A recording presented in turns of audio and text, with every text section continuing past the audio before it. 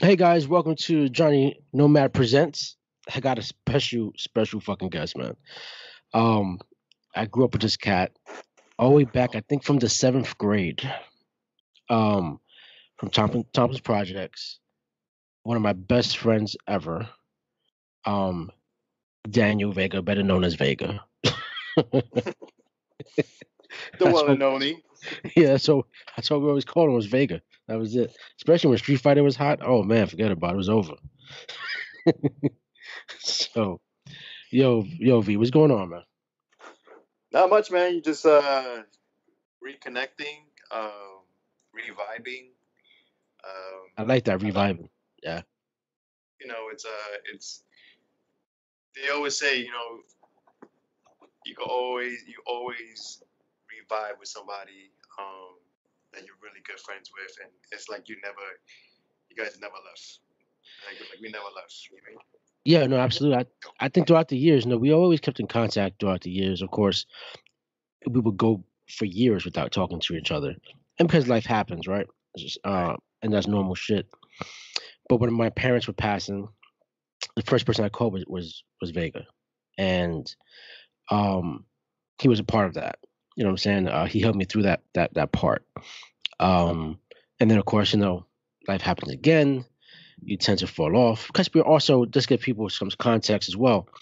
I'm over in Atlanta in the South. He's always on, I guess, what, it's the Midwest. That's West Coast probably. He lives in Las Vegas. Um, so between different time zones, different parts of the country, it does make it a little bit harder. Um, Not to say we can't do better though. You know what I'm saying?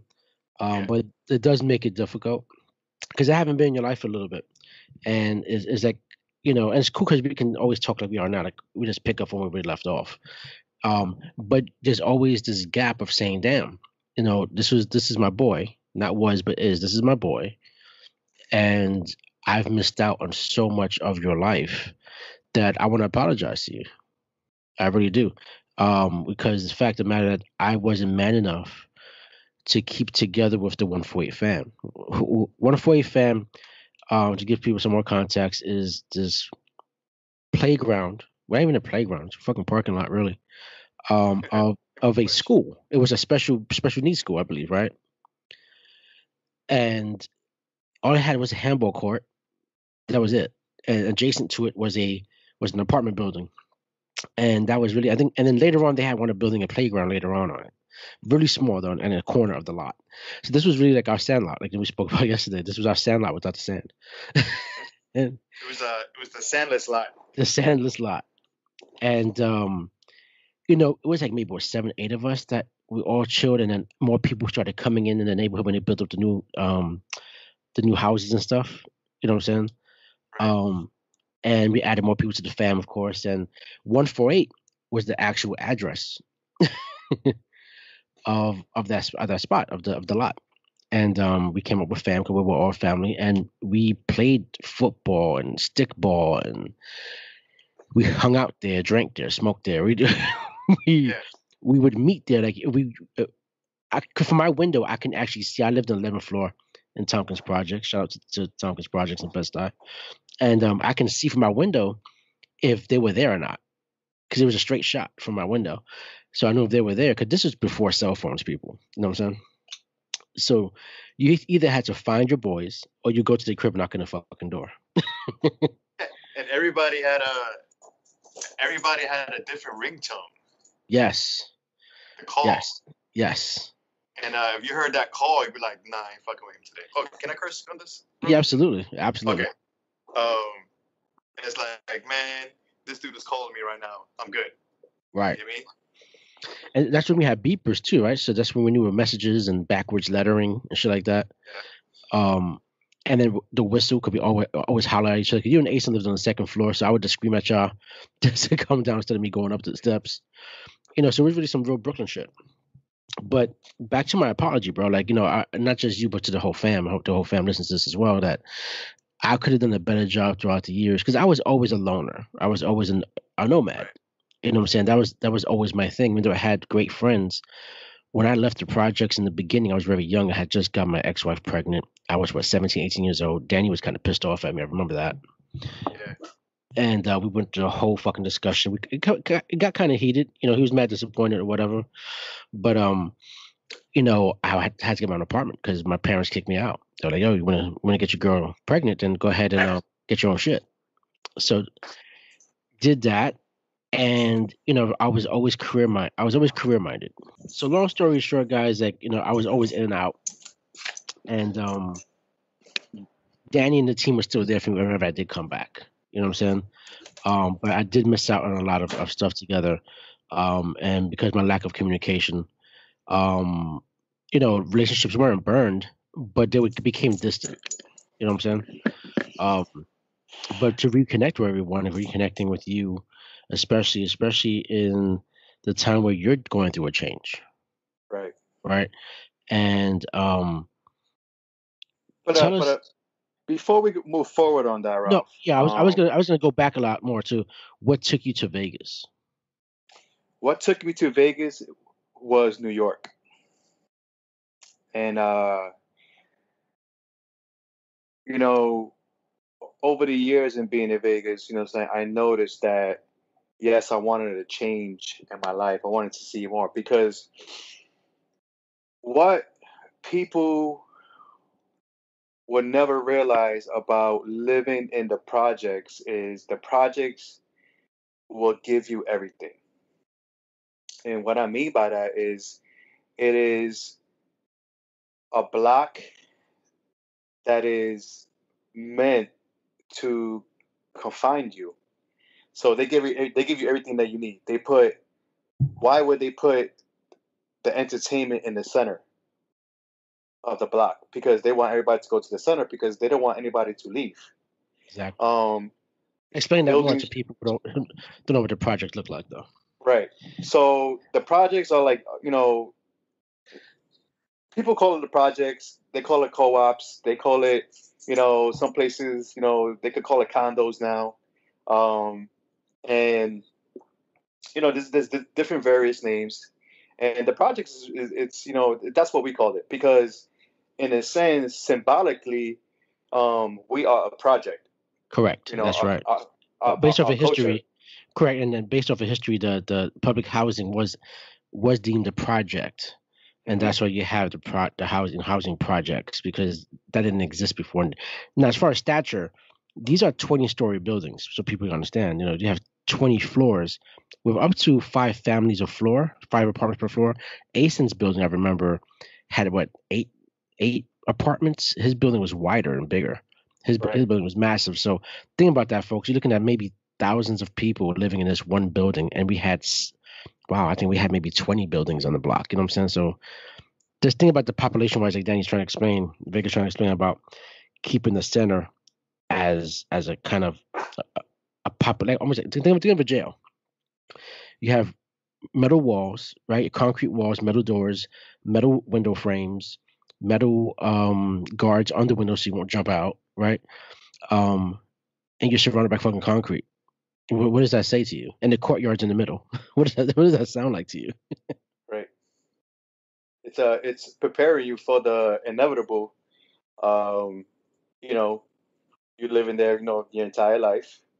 um you possibly really don't have any option, but it's either dead or in jail. And that's a true statement. That's a true Yeah, statement.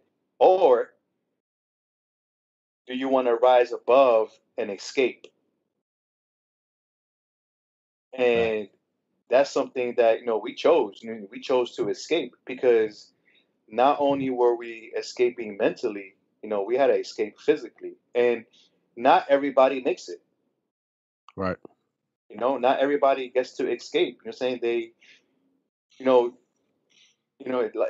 like I mentioned, how many people did we grow up with that were in and out of jail? Oh, tons, man. Tons. Yeah. It was always like It's like, when they got out, it was like homecoming. yeah, when they got out, they were like, oh, yeah, good to see everybody, but they go right back in Yeah, it's a because cycle. they weren't comfortable. Yep. Um, but just to go back on, even so, like, how they build and how everything's convenient. They got the bodegas on the corner. They got, sometimes they have like the 99 cent mark. Well, it was a 99 cent store back in the day. It was called the Spot. Yo, just go to the Spot. You know what I'm saying? They have, Right. they go over there. You're saying, yo, you got your 25 cent Lucy's. Right. If anybody doesn't know what Lucy's is, I know they're illegal in a lot of places now. And so Lucy's is basically just a loose cigarette. Right. And well, like everybody, say, oh, just go buy these Lucy's. Nobody really smoked in our crew, which was a little weird.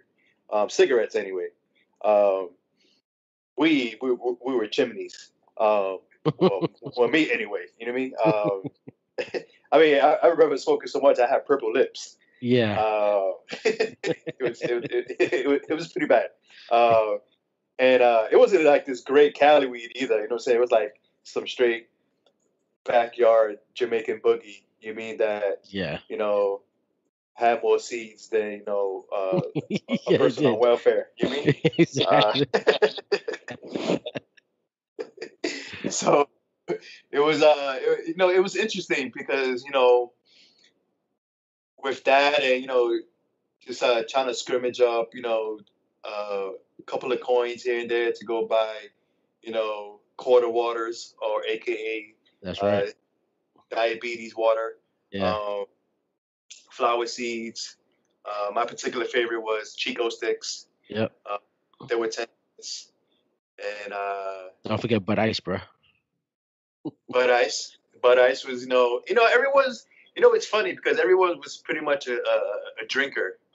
We were all since the drinkers. beginning. Yeah, we were all. Like. Yeah. I was more of the smoker. I'll have like a beer here and there, but even to this day, I can't really. I personally, to give it a little bit of what reconnecting with Johnny here, and I've been going through a phase myself, and a lot of people are scared of the journey because it takes a lot of work, Yeah. and we'll get into that as well. But Johnny, he took his journey early, and his first journey, of being a young parent, and he had to get, he immediately had to get responsible. And the reason I was upset was because he didn't live his life. It was, we had all these things planned out, and then he went and, got a girlfriend, and I wasn't mad about him getting laid on a regular. I'm like, yo, my dude, he said that's the goal. Plus, she was older. Right. You know what I mean? She was in So it's college, man. like, I was 15. yeah, she was in college. Yeah, so I was like, yo, my dude, go get it. You know what I'm saying? But just be careful and use protection. Of course, he didn't do any of those things. Mhm. But the great thing about it, saying, like, he still has his great relationship, and he has his wonderful daughter as well. Mhm. So it took 20-something odd years, you know what I'm saying, and it's still developing. But it's just I felt like he missed out. You know what I mean, on all this stuff, but in reality is I missed out. You know what I'm saying, I missed out on a lot of things that we disconnected on. But I also respect a lot of things that that he's done in his life, and I do accept his apology. But I also want to apologize as well because there's always two parties in the apology. Right.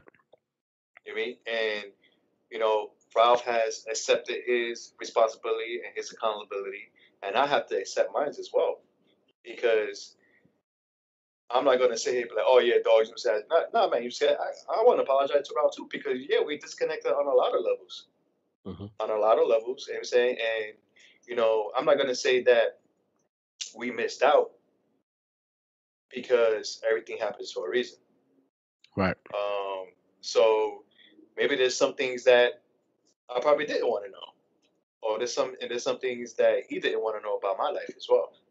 Um, but we're here now, and that's what counts, and it's all about living in the moment. And when he came to me about this podcast, and I wanted to really reach out and really just really tell my story, and that's what it's about, just telling your story and seeing how many lives can you really touch with this story. Right. And that's what it's about. I'm saying is I always have the saying, my time on this earth is to learn, teach, inspire. And because I'm learning every day, but I do feel like I'm obligated to go out and teach what I learned and inspire others. And that's my mantra in life. So, how you plan on doing that? That's been the burning question, in the last couple of years for myself, and looking at different outlets, and you know, I love doing the one-on-ones, and really touching and really honing, like and grasping what this person is going through. But what I wasn't realizing is that I was going through some stuff. And when I realized that, I really wanted to, impact lives and really tell my story, I was getting frustrated because, saying I wanted to hit the masses. But in order to hit the masses, you really have to know who you are as a person. And I wasn't able to do that. And that's what frustrated me. It frustrated me that I didn't know myself as a person. Not only did I not know myself as a person, but I didn't love myself as a person. And that really took a toll on me. And, the journey that I started, happened about 4 years ago, around the same time that, I got married. And it was, I was working, working in Las Vegas. I'm in the hospitality industry. So some people that don't know hospitality, it's, it could be anything. But in my field, I'm in the restaurant industry. And I have a dear love and respect for the restaurant industry because it allowed me to get off the streets.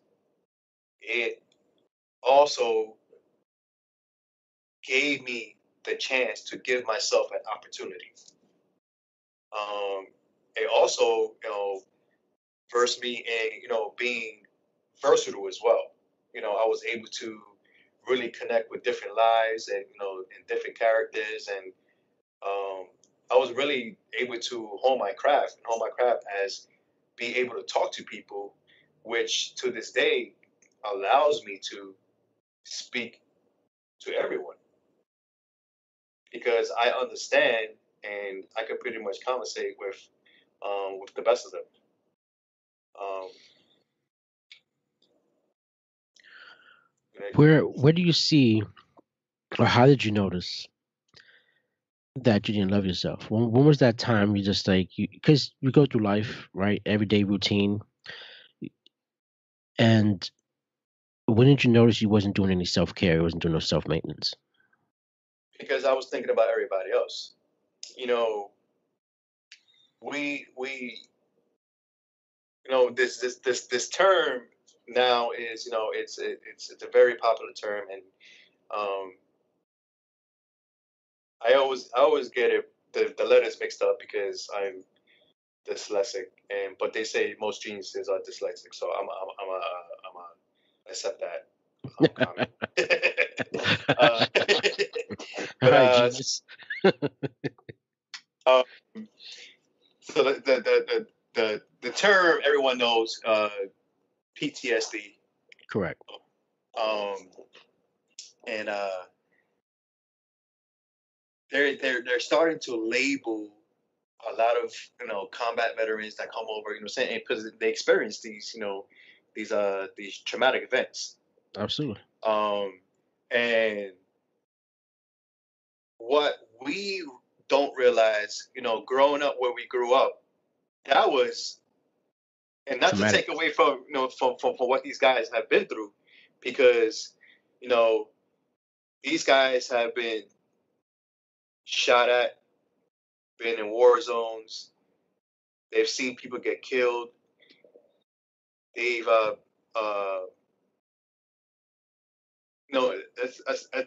are life-changing events. Some of them have unfortunately lost limbs. They've lost friends. They've, saying, like, you name it. And there's no virtual reality game out there that can put you through that. No, I think the most part too, I think people need to understand that PTSD is not just for military veterans. This is just a name that the military gave it. They used to call it some other shit in the past several times before. They always wound up changing the name. But pretty much it's anxiety and flashbacks that's triggered by a traumatic event. You know what I'm saying? And this could be for anyone. This could be a horrible car crash. This can be, maybe you getting attacked by someone, being robbed or mugged. You know what I'm saying? It could be death in the family. You know what I'm saying?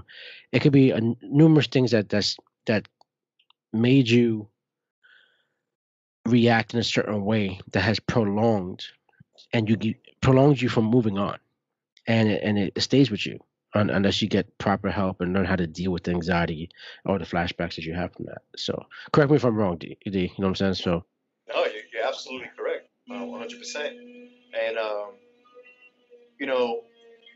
it wasn't until we realized, wow, this is an actual term.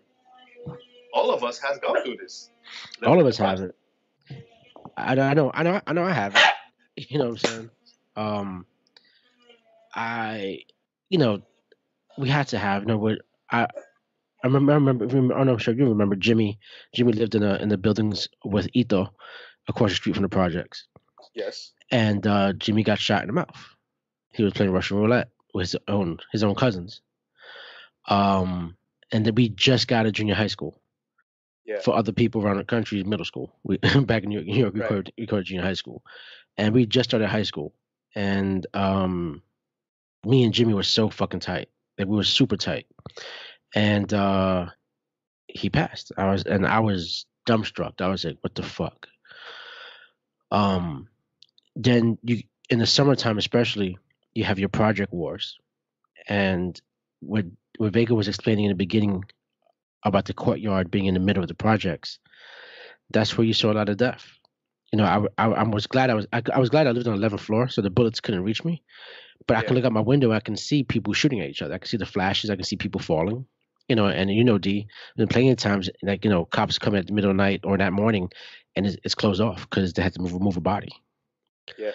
You know what I'm saying? Or you're trying to walk across the buildings because the elevators were broken on purpose by the stick-up kids, and they want you to go down or go across the roof so they can fuck you up, do what they need to do with you. Or there's crackheads up there too. Like, so you're dodging all the stuff and it stays with you. We had a view of Manhattan from where we were at, and it was kind of distant. You see it through the smog or whatever, and you kind of knew that you didn't belong there just because of where you came from in Brooklyn. That you knew you wasn't wanted there, and I think you and I were the true only ones that actually started going to the city to expand, because everybody else wanted to stay on the block all the time. And you and I would go to Canal Street. We would just jump on a train, and we would be amazed about what the fuck that the city has. Yeah. And then to come back to the block, it was like, holy shit, like, there's more out there, but I'm here, I'm stuck. So when for me, like, what stuck with me the most was not just Jimmy's death, but also Asen. Asen was a dear friend for all of us, all our best friends. He was a cat that really brought all of us together. You know what I'm saying? And he was what, 23? Yeah, 23. This was back in 2000. One. One. It was rafted 9/11 October of 2001, I believe. Yeah. And he was actually working with me. I was a manager. I'm not going to say for the company. He worked with me. I was his manager, and we always helped each other out, legged each other up. And when I was down and out, I didn't have a job, and I had to move back to the projects because me and my ex-wife at the time kind of had to like a split. Asen would throw me $400 here, $500 there. He'd be like, "Yo, go get your seed, some clothes, some Pampers, whatever she needs, bro." It was a never pay me back type of thing with us.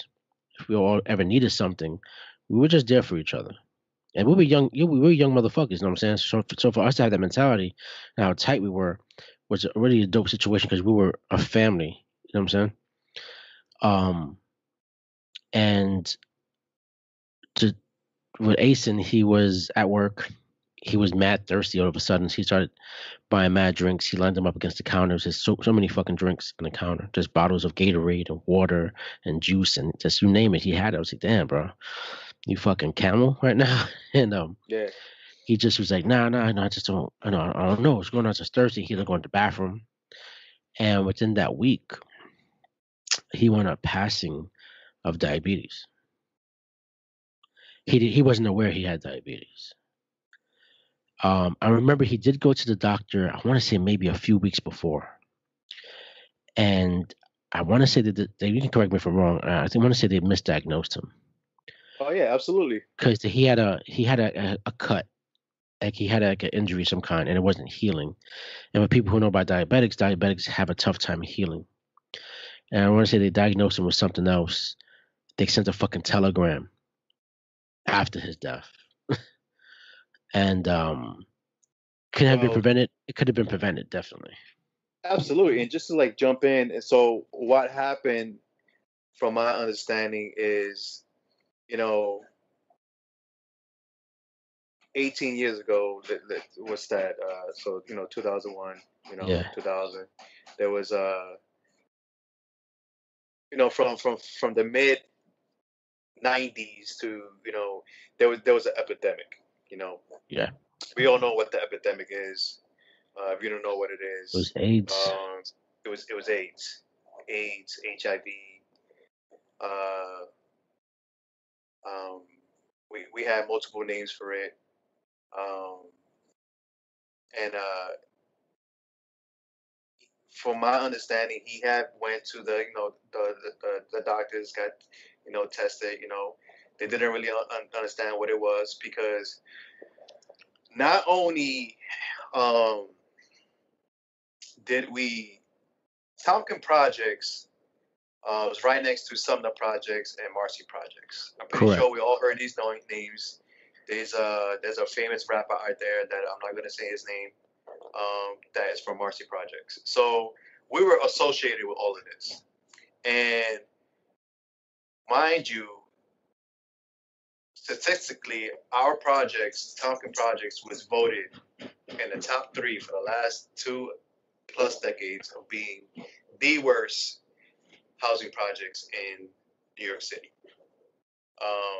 And there are hundreds of housing projects. And not only did we live in one of the worst housing projects growing up, we were fortunate to live next to a hospital, literally Across the street. across the street. So you literally had the chance to then get shot and get sewn up in probably in a 2-hour period. Right. And be back on the streets doing your grind. The problem is that this particular hospital was voted the worst Yes. in New York City. We called it Killer Hall. Called it Killer Hall because if you went in with a splinter, you came out amputated. Yeah.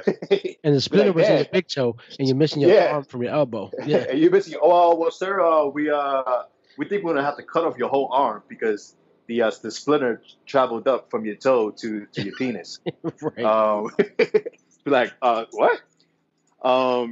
So he went in there, and every nurse and every doctor there were basically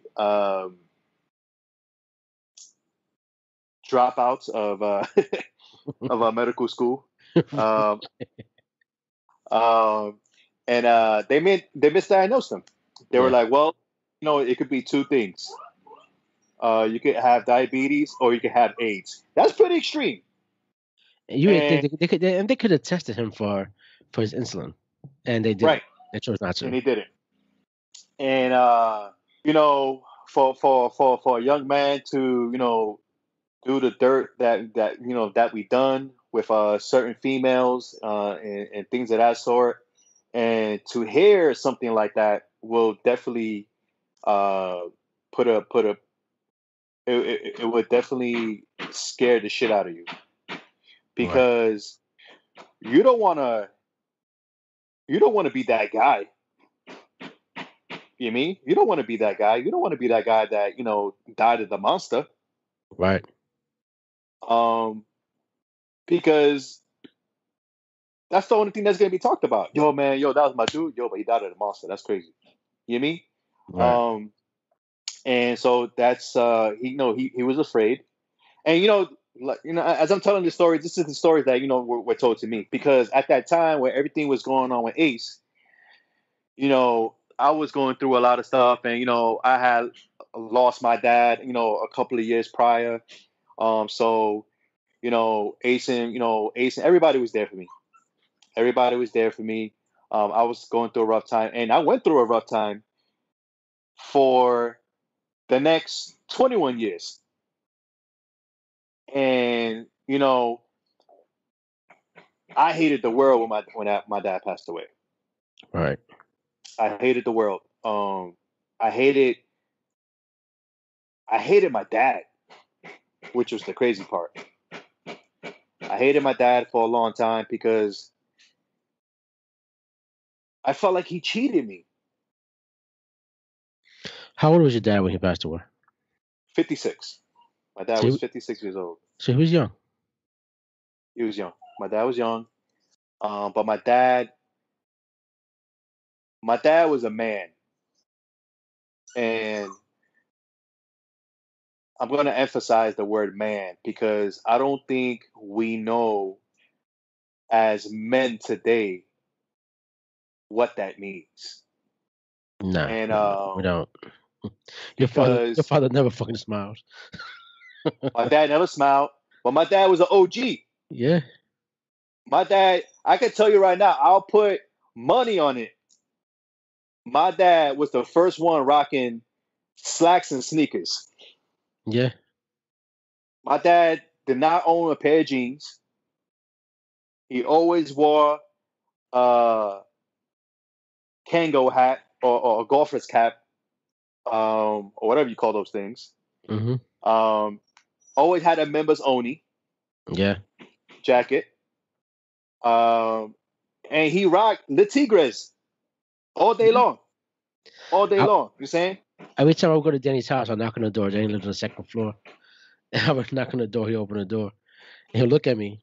He was like, go to the living room. Because I wasn't allowed to walk to the house. So I had to go sit in the living room. And he had this mean ass girl who'd just be looking at me, man. Because he'd be sitting at the table. And then he'd be mad because I didn't speak Spanish. So, Yeah. Mind you, we're the worst. Okay, let's harp on that topic real quick, that Johnny.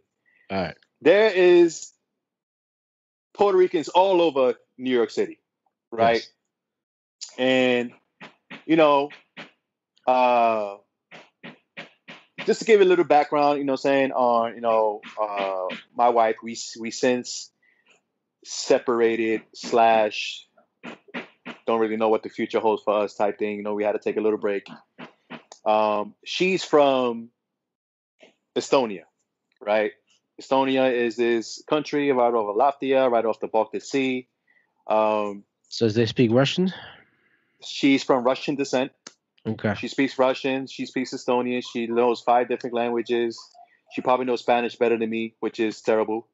Um, Um, but extremely, extremely bright girl. Um, and they grew up a certain way as well.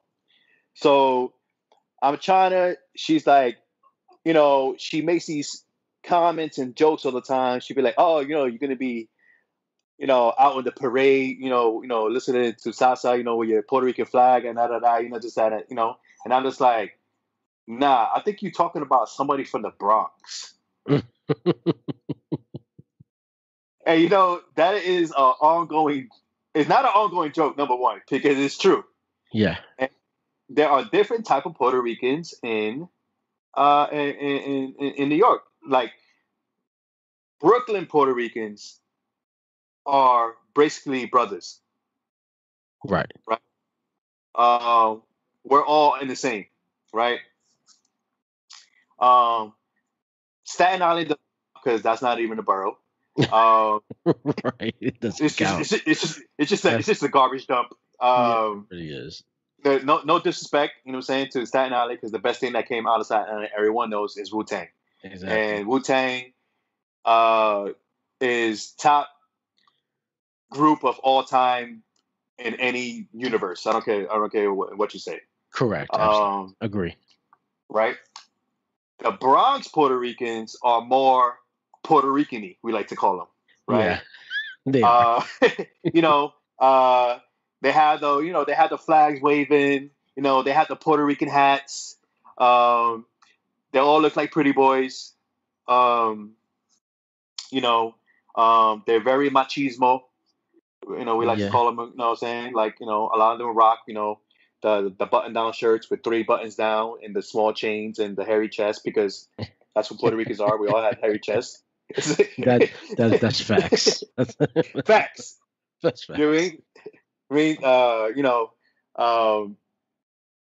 Now Queens Puerto Ricans are a little different as well.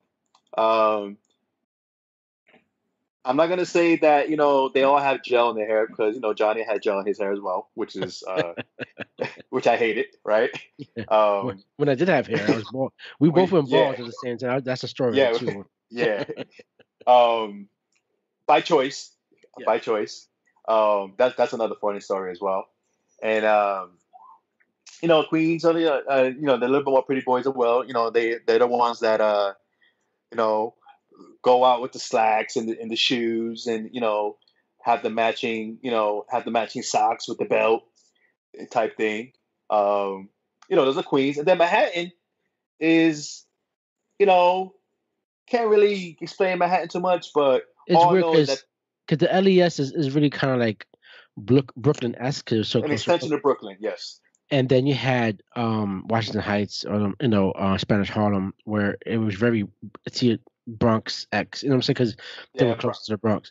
But Brooklyn style altogether, we were very fashionable. So you knew you was from Brooklyn. Like, people knew you was from Brooklyn, right?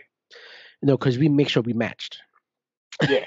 You know what I'm saying? So if we had polo underwear, polo socks, polo kicks. We get the polo cologne. You get the watch. You get whatever accessories you can get. You get everything. Polo grills. Yeah, polo grills. Like, if you fucking had Carcanine, you had everything. If you had damage or used back in the day, like, you would dress it up and really make it like, yo, this is the shit. Yo, I would switch like gear like twice, 3 times a day. Like, I was notorious going back and forth to the crib and changing, having mad kicks. That was just part of it. You know what I'm saying? And right. It was dope. And for us not to know Spanish, to go back to what you were saying, like, my mother knew Spanish, my father knew Spanish. They only spoke it to each other or to their siblings, so they didn't want us to fucking understand the conversation. Yeah, pretty much. Yeah, and then my mother was really ghetto. My mom was ghetto as fuck, and not that she hated her own people or anything like that, but she grew up in Brooklyn from the early '50s, so she wasn't she didn't come off the boat. She was already embedded into the culture, because my grandfather was a butcher in Brooklyn, and he left Puerto Rico to come to Brooklyn, be a butcher, have his own business. And my mother and my father grew up in Brooklyn back in the 50s and 60s, when they listened to rock and roll music, the whole Buddy Holly and Elvis and shit. And they grew up like normal Americans pretty much, and there wasn't a lot of Puerto Ricans back then. Not until like mid to late '70s, that's when a lot of Puerto Ricans started coming to New York, or started population really started to grow. So, um, my mother didn't bother teaching us Spanish. Like I know I can't even have a conversation. I can't like, and it's fucked up. I want to learn. Actually, I want to learn Spanish.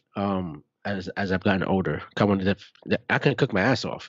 I can cook all the Spanish food. I can cook all the Puerto Rican food you want, but um, don't ask me what fucking Mark Anthony's fucking singing. Yeah.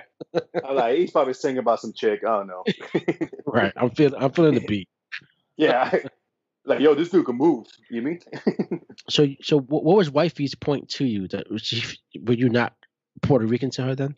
Because She was just like, you just don't seem like, these Puerto Ricans that, I hear about. And I'm just like, no, because I'm from Brooklyn. She was like, what's that even mean? I'm like, well, would you like me to call you Georgian? right, And calling a Russian Georgian is like, that's insult as you know, fuck. And it's not it's yeah, not you the might it's not the state Georgia where Atlanta's at. It's the no, country Georgia it's a in yeah, Eastern Europe. right. You might as well just cut off her leg. Um, and she was like, don't ever call me that. I was like, well, don't ever call me, a Puerto Rican from the Bronx because it's basically it's the same insult. Right. Not insult, but to us, saying we're very distinctive. No disrespect to people from the Bronx or anything like that, but we're just Brooklyn very heads. We're we're very different. yeah. We're extremely different. We're very proud of where we come from in Brooklyn. You know what I'm saying? Right. You know what I'm saying? We represent Brooklyn before we represent Puerto Rico. Absolutely. Where the Bronx will represent Puerto Rico before they represent the Bronx. Correct. And there's nothing wrong with that. But we just grew up a certain way, and that way wasn't always the right way in some people's eyes, but that way paved the way to us becoming who we are now. Correct. And we could sit here all day long, talk about those ways, but you had to live it and go through it to understand what you were going through. No doubt. No doubt. So To yeah. go back to the PTSD stuff, you mentioned Asen, you mentioned your father, and how did that affect you then? How did it affect you midstream in your life, and how does it affect you now currently? How it affected me then, I didn't understand the impact because I was angry. You go through stages when you go through trauma. First you feel like the victim, because you are the victim essentially. Right. And you go through these stages. My dad passed away, and um, my mom was sad in the course, and the day my dad went to the hospital, I knew my dad was gone.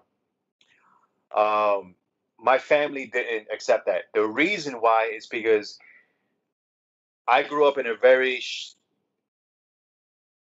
not strict, but I grew up in a Pentecostal household, so everything was about uh, the Lord and Jesus and God and things of that stuff, and saying, which was great because you needed some type of positivity and enlightenment growing up in the situation that we grew up in, right? Everything's gonna be okay. Jesus got us, and I'm like, okay, but the dude out there right now that I'm looking at just got stabbed over, because he didn't have enough money to buy crack.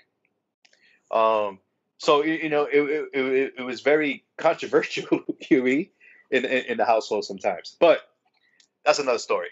So my dad went to the hospital. My family had faith.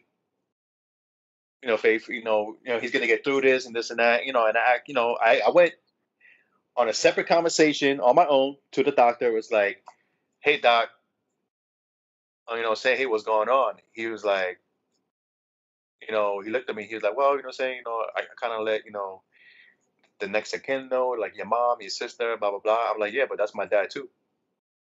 you know?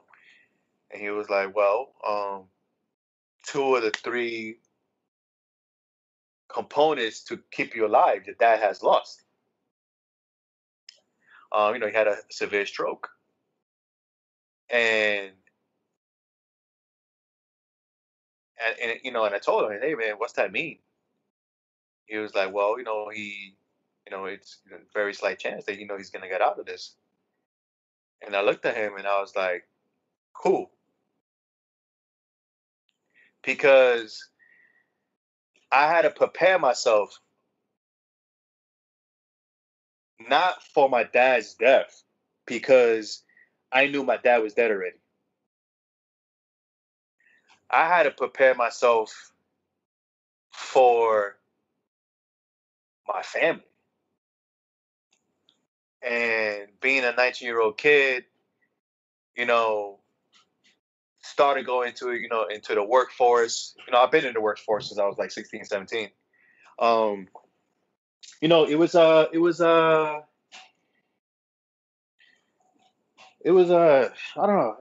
The best way to explain it was surreal, but I had to face reality at the same time. I was caught in the matrix between reality and fiction. Right. Did you feel, not to cut you off, but did you feel that you were cheated? Yeah, absolutely. I felt not only did I feel cheated, um, I I I I hated God. I hated God for a long time. Because I looked at God. I'm just like, oh, you got my back. This is how you're gonna do me. This is how you're gonna do me and my family. So my dad goes into the hospital July 4th, right?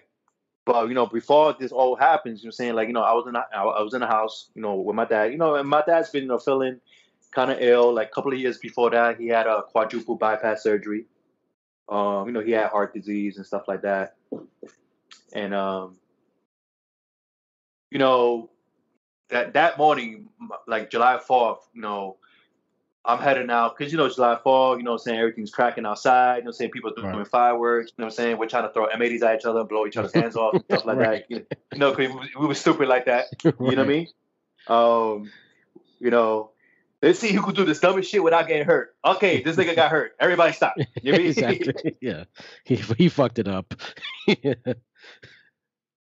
You went in there and blew your hand off, man. Man, you selfish bastard. Right. So, he calls me to the room. He's like, hey, Danny, you saying, like, I just want to go out there and be careful, blah, blah, blah. I'm like, yeah, Dad, you saying, like, what, you have that relationship with your dad, you're 19, you think you know it all, my majority of my family had headed out to go to a church picnic. That's what they did in the holidays, stuff like that. They all go on picnics and, blah, blah, blah. So they were out of the house, right? And my dad calls me in. He's like, hey, saying, I want to be careful, blah, blah, blah. I'm like, yeah, saying, he's like, hey, man, how's everything going? I was like, oh, everything's going good. Saying, like, I'm like, Dad, this nigga's going to ask me 100 questions now. Saying, am I still messing with this girl? Blah, blah, blah. Make sure I wear protection, la, da, da, da, da. And he's like, hey, saying, hey, I just want you to take care of your mom.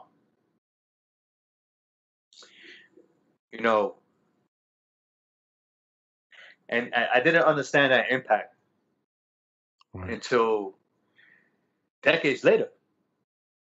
Literally decades later. Because the situation like that had put me, which I didn't realize, in a PTSD state. Because what happens with PTSD, we bury the experience because we don't want to think about it because it was so traumatic in our life. You know what I mean? So, that happened, and a couple hours later, he had a stroke. We found him. We took him to the hospital. He was already gone. He was already in a coma state. For him to say that to you, do you feel like he knew something? Absolutely, because my mom didn't reveal a lot of the stuff until years later. Yeah, saying your dad was sick, and he used to get up and he would cough a lot, but when he would cough up blood. Hmm. So the times that you used to hear your dad go to the bathroom at night, he was coughing up blood. And he didn't even tell my mom. Till my mom one day, saying how she had found, I think, blood on the side of the toilet or the sink, and she was like, "Yo, what the hell is this?" And then he had her to admit to it. He's like, "Oh, you're saying I've been blah blah blah." She's like, "Oh, we did get checked out." He's like, "I'm fine." Old school head. Back in yeah, old school head. Saying, like, we live in a completely different generation now. Saying, old school heads, they fought to the end They because weren't going to. They never trusted the doctors. That's why. nah, they never went to the doctors, and they never admitted when something was wrong, Nope. and which is the wrong way to live. It's the way they were raised. Like as a man, you're raised to not show any type of weakness ever. Right. And going to that phrase, as a man, what does that even mean? Don't know. I'm still trying to figure that shit out. You know what I mean? Yeah. You mean? I think we constantly misconstrue what being a man really is. You mean? Until we go through what we go through, just like, oh shit, like, you know what? I got feelings too. You mean? Word for real. You mean? Yeah. And that's the first thing we say. We say, it's like, yo, that shit was hurtful. Why would you say something like that to me? You mean? And then you call it You pussy. mean? Yeah, he's like, oh, you're being soft. I'm like, nah, I'm Yeah. being soft. You know what I'm saying? It's like, yo, I got feelings too. You know what I'm saying? It's like, what do you mean I'm being soft? You know what I'm saying? So, my dad passes away January 16th, 12 days later. I get the phone call. Um, my mom is, if you ever in your life heard a silent scream, and when I mean a silent scream, everything is in slow motion. You hear this scream of pain and denial all at the same time, and it is in a silent, slow motion mode. I can still remember that phone call and my mom getting that phone call, and I'm there standing there with my mom. My mom's right, and she let out this banshee style silent scream in slow motion that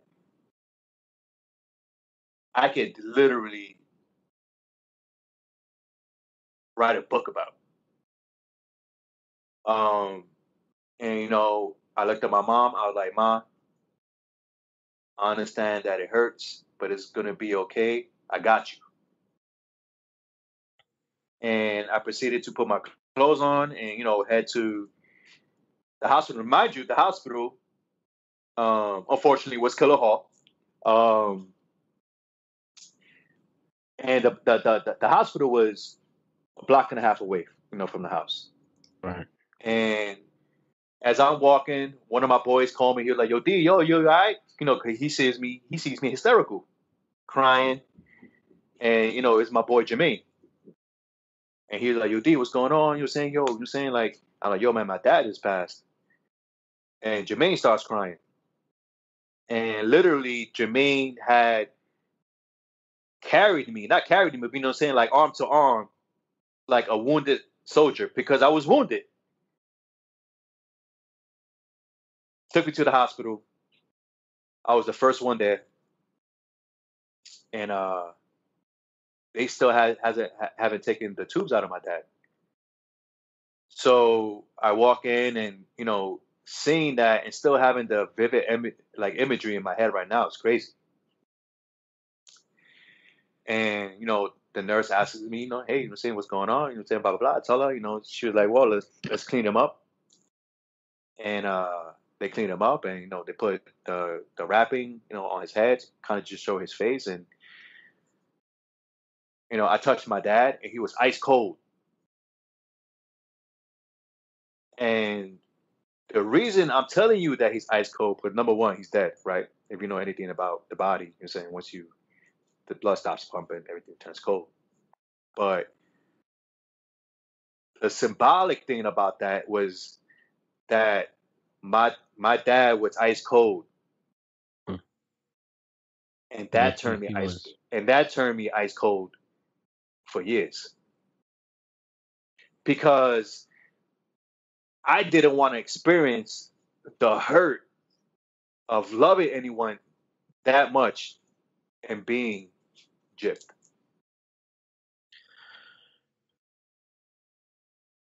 And the Real thing is, talk. too, it's real talk because the similar thing happens to Asen, where Asen actually found his father on the floor when he had a heart attack.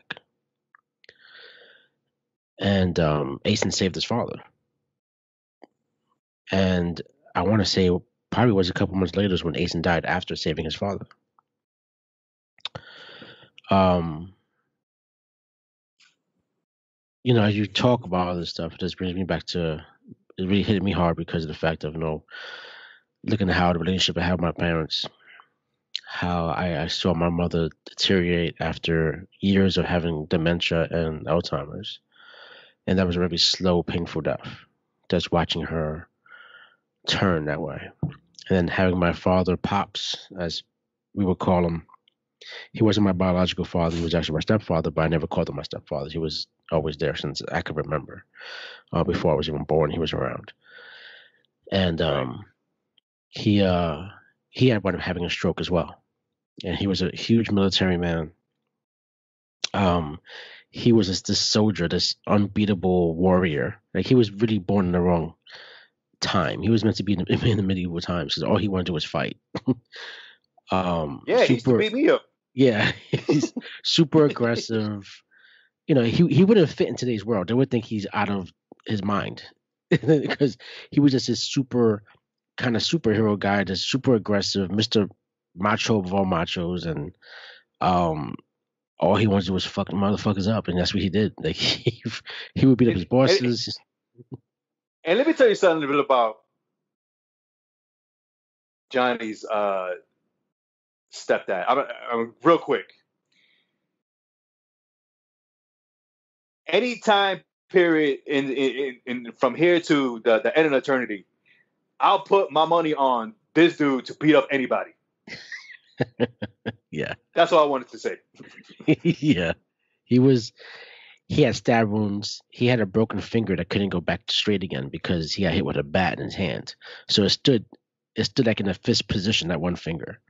Oh yeah, I Um, remember that finger. That yeah, always freaked me out. yeah, and he couldn't stretch it out. He would try, but it would go back to curled up again.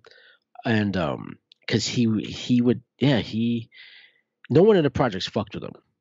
Nobody. Like everybody even like the drug dealers or whatever. They respected his ass because he didn't give a fuck. Nope. And he wasn't one to walk like he was a badass. He was actually very loving to the ladies. He loved women. He was very kind to women. He was very humble. He would help a woman, with their bags and groceries and stuff like that. So everybody knew about Carlos. When it came to another motherfucker though, to a dude, he didn't play. You know what I'm saying? And he commanded respect. It wasn't like, Yeah. like maybe you're Let's getting talk off. about it. Yeah. It was a discussion. You're gonna respect Yeah. Carlos. And that's Yeah. it. The only talking with Carlos when he talked to you was because he had to fill out the police report because he just beat the shit out of you. Yes. That's it. That's That's the the only only talking. time. Yeah. Only time. And he was hardcore, but he had his own PTSD. His mother, he was brought up in a household of getting beat and shit like that. So, to go back to your father, like, him being so cold, it came from someplace. It stemmed from someplace. Um, Not to say that they didn't love us. They were very hard men, and we are who we are today because of it. And I won't never change that, right? But we also missed out on some things. We also missed out in knowing who we are. I think our mothers didn't get the opportunity because of the old school way of thinking. As a female, you're allowed to be emotional. You're allowed to have these feelings. You're allowed to be that. And back in the day, I was looked upon as for a guy as being pussy. And now I'm challenged with my kids as far as saying, hey, go ahead and cry, go ahead and feel it. And by the back of my head, I'm, damn, motherfucker, you still crying? You fucking pussy. I'm saying in the back Yeah. of my know what I'm saying, in the back of my head to my sons, and my children are older, you know, they're 23, 19, 18, you know, and then I have little ones too now. So it's like, yo, like it's it's bugged out, and I had to retrain myself how to parent compared to how I trained my other three that I kind of fucked up on because they're my first three, right? So, Right. but it's difficult. But to say all that, to get back to your story, it's just the fact that times have changed. You having PTSD, recognizing it, you know, you pretty much cut yourself off from the world because that's when I didn't even know you had moved to Vegas until you were in Vegas. I didn't even know I moved to Vegas till I moved to Vegas. Right. So what was that like? Like what happened that you just had to get the fuck out of New York and just go? Well, real talk. Um, I got myself involved in into a lot of things, and I've always done well for myself. Yes. Um,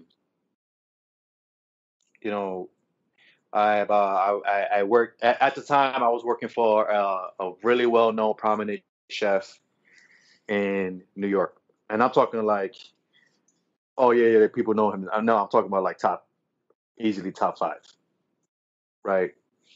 And started with this company and moved myself up. You know what I'm saying? Like I moved from like, a busser to what they call, it was fine dining.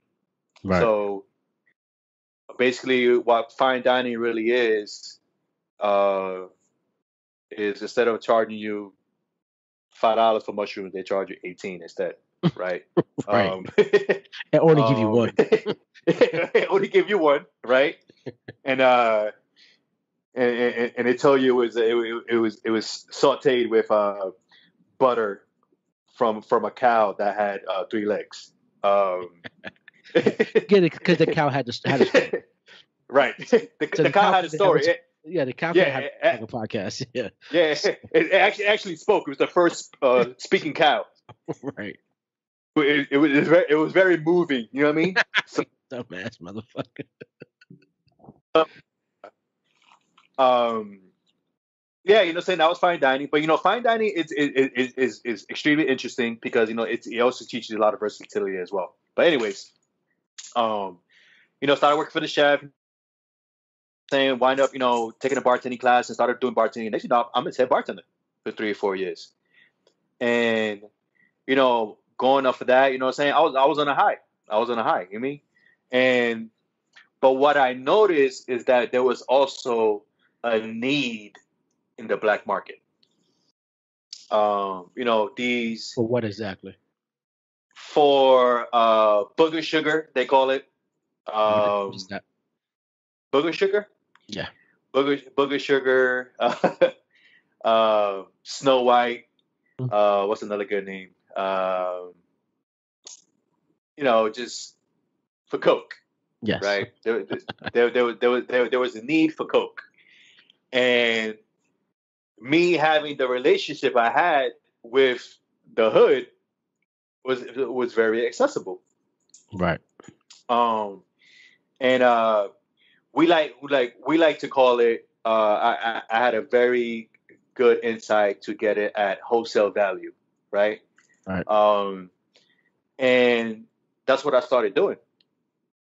I started providing these black market services to the market, and I became very successful at it because I'm a natural entrepreneur. And what people don't seem to realize is that, when you grow up in the hood, you already got the business mentality. You Yeah. mean? We don't learn anything different. We learn mathematics. We learn civil engineering. We learn engineering because what do we call it? Oh shit, we ghetto rigged it. Yeah. Jerry rigged the fuck out of this shit. My dudes, it's engineering. You see? Exactly. The only thing that you didn't do was pull out a protractor, right? Exactly. And we learned all these things, and I started to dibble and dabble in that, became very successful. But then one day I sat back and realized, oh shit, I did all these things to get out the hood. Now I'm doing all these things to put myself back in it. Right. Because I didn't realize, like my mentality at the time. Because going back, my dad passed away, and then unfortunately my best friend, after I'm getting recovery from my dad, like I'm good, it's not really my life, blah, blah, blah, I'm in a relationship, no blase, blase. Asen passes away. And everyone was still mourning because of 9/11. Right. Right? Granted, a lot of people lost their lives. And 9/11 was also a PTSD moment for me because I saw the towers go down. So did I. I also went to the site a few hours after at night when the firefighters would put still out the fires. And it was just that one street with the famous photo with the firefighters and the American flag and that little piece of the tower sticking back up. Yeah. Right. I passed through that. And it was me and a couple of friends, some of my hospitality friends, which I'm still friends to today, passed by, and we had the windows open. And you smell the fire. Yeah, you smell death. You smell burnt flesh, burnt hair. You smell death. And the block was only yay wide, but I felt like it took us a couple of hours just to pass by it, even though it was just a couple of seconds. Right. And a couple of weeks after that, Asen passes away. And Asen was our Twin Towers. Yeah. You know what I mean? It really was. Because when he fell and died, all of us died. Because Asen was the glue. He's the one. Yep. He was the bridge to everybody because you know what I'm saying? Like he understood everyone. And I was with Asen the most, day in, day out. We were glued to the hip. Until he decided to get a girl. I got pissed off. I was just a hater. Yeah, you was. You know what I'm saying? You was. I was a hater. You hate on me when I left. You started hating Asen. You know what I mean? I was like, man, everybody got these girls and blah, blah, blah, this and that. Even though I had my girl, but I didn't really pay attention to her. You know what I'm saying? She was annoying. Yeah. So she was. I couldn't stand. She was right. I couldn't stand his fucking girlfriend. Oh my, me and her didn't get along at all. Nah, she was like, I don't know what your friends are like that. I was like, yo, because you're annoying. You know what I'm saying? Like you're always harping on me. Like you show up when you're not even invited. You know what I mean? And then you're like stalking me too. Like you're outside my door. Like yo, like come on. You know what I'm saying? Like I'm gonna be a man and be like, yo, I ain't gonna put no restraining on you. But you know what I'm saying? Like yo, come on. You know what I mean? Let it go. You asked a couple of times. Me and her got into it a couple of times. Like yo, I gotta get the fuck out of here. Yeah, it's like yo, leave this nigga alone already. Like damn. So so basically, when that happened, when Asen passed, the next 6 years was a complete blur.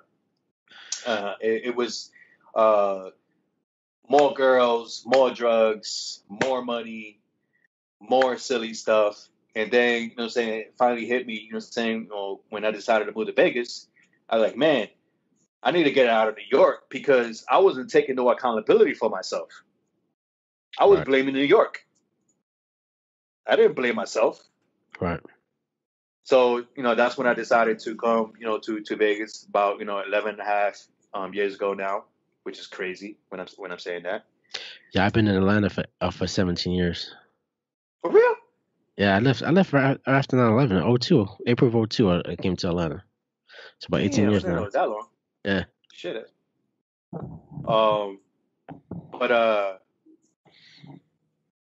Yeah, I came out here, I wanted to start a new life, and what I created for myself was completely phony. I had the means to create a completely phony life for myself, and I paid the price. What do you mean by that? Take us to that journey.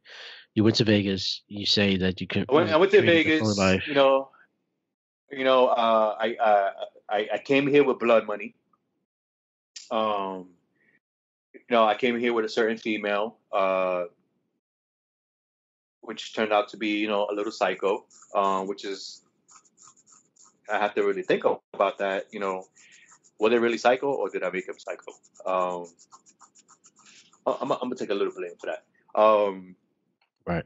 And we went through our trials and tribulations, and in Vegas, and Vegas is very polished, I like to call it, or people that don't know how to read, polished. Stupid. Fucking stupid. He has the dumbest sense of humor ever. I swear to God. You always have. Same time. Exactly. So no, Vegas is it's made to look more than what it is, and that was perfect for me because nobody knew me out here. I would say these stories about Brooklyn just to kind of like break the ice, and people were like, "You didn't really live that way." And I'm just like, "Yeah, you're right. I'm just fucking bullshit. I heard that shit in a fucking Nas song." And I kind of just kept it that way. You know what I mean? Right. Started being more involved in the hospitality field, because it gave me a chance to be somebody that I wasn't. You know what I mean? Because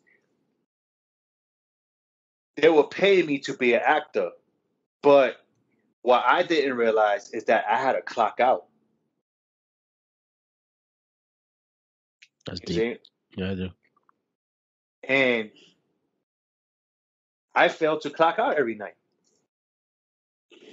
I still wanted to be Daniel Vega,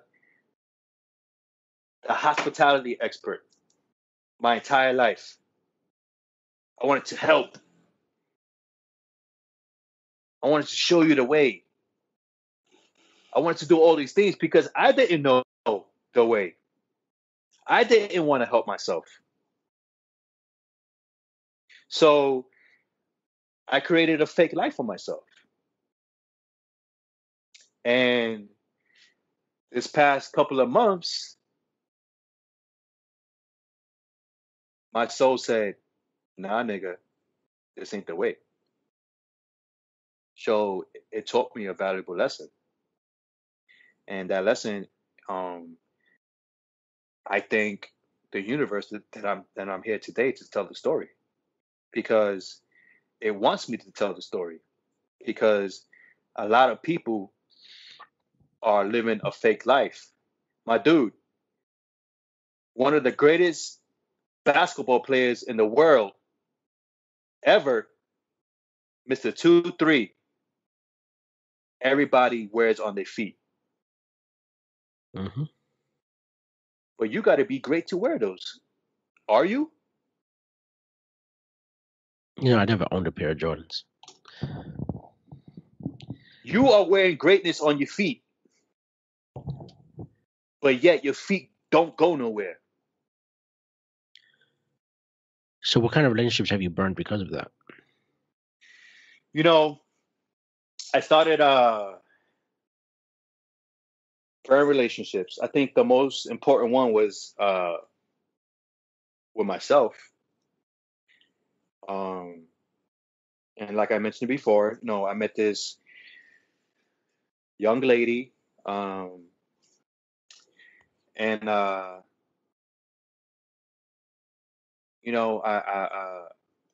cheated myself. I cheated myself out of something great that I believe still could be great. Either we decide to be together or not. Um, but for a while I hated her as well because she knew something was wrong, and she said that, you have to, blah, blah, blah, this and that, like, I'm not going to go into too much detail about it, but I hated her because she wanted to know the truth. She really wanted to know who Daniel Vega was. She wanted to know Brooklyn Daniel Vega. And Brooklyn Daniel Vega, I had buried a long time ago. But Brooklyn Daniel Vega was who I was. Why were you so uncomfortable being who you were? Just because, the shit that I've seen, the shit that I've done, um, the shit that I thought. So were you ashamed of yourself? Ashamed of I where you came was. from? I was ashamed. I was living in shame and guilt. So I was living in. You figured creating a new person would take all that away. Yeah, I did. But what it did was it created the biggest monster that I've ever dealt with.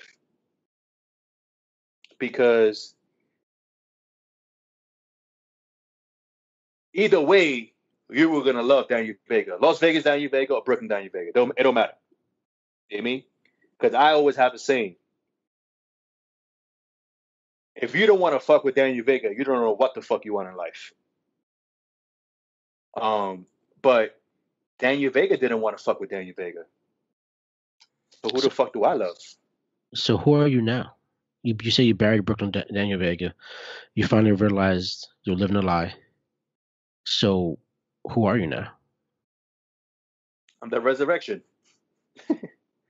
I'm the resurrection of Brooklyn Daniel Vega. The person that understands what it takes to get what they want. But is it really that easy to just stop the lie? Is it really that easy to let that? Absolutely not. Because you grew that lie for so long. You were in it. You embodied it. Is it really that easy to just drop it? Absolutely not. Because what I had to embrace was I had to embrace forgiveness. And forgiveness sounds, oh yeah, I forgive. You know what I'm saying? No, forgiveness is some real shit. My people out there. Forgiveness is forgiving yourself for a lot of things. And you have to start regressing a lot of these thoughts. You have to go back, like, oh shit. And what I needed to do, I needed to embrace a different energy. And that energy was going to help me get through this. And I'm not talking about this happened a couple of years ago, my peeps. I'm talking about this is 2 months ago. This is fresh out the box. So fresh, it doesn't have an expiration date. Right. You know what I mean? I'm still using this milk on my cereal type freshness. A certain situation happened and everything started boom. I had clarity on my professional state, my financial state, my spiritual state, and whatever other state there is. I don't know. Right? My state of mind. And it all hit me at the same time. And when it hit me, the last time I cried like that was at my dad's funeral. Right. Because I knew that I had to bury this man that was looking dead at me in the mirror. That man had to be buried. Because that man is no good. That man has no service in this world. And that took a toll on me. Because who the fuck am I then?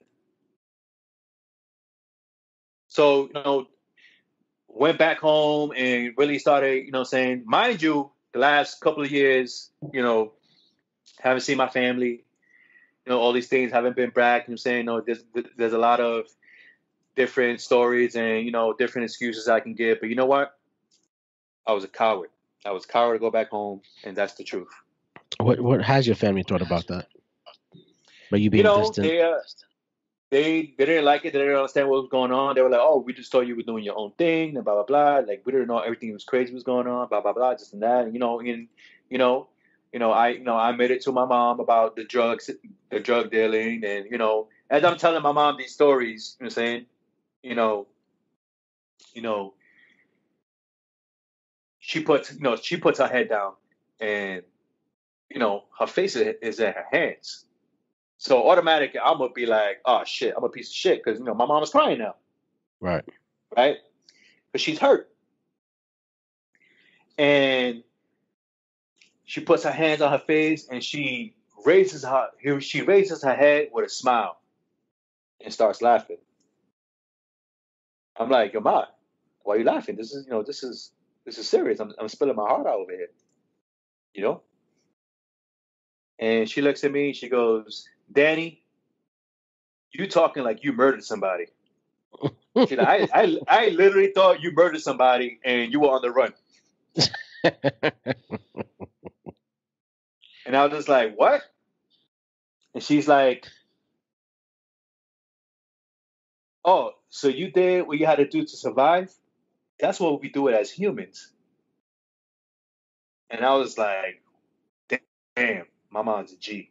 For real, your mom's always been a gangster, bro. Yo, I was like, she probably saw a couple of keys in her life too. I don't know. You know what I mean? No doubt. In Puerto Rico, that shit was gangster back in the day. Yeah. You know what I mean? So, doing that and, kind of like really finding myself and, I really needed an outlet to really tell my story. I didn't know how to do that because I'm not the most confident public speaker. When I get nervous, I start to stutter and all these crazy stuff, and it just pisses me off, right? So,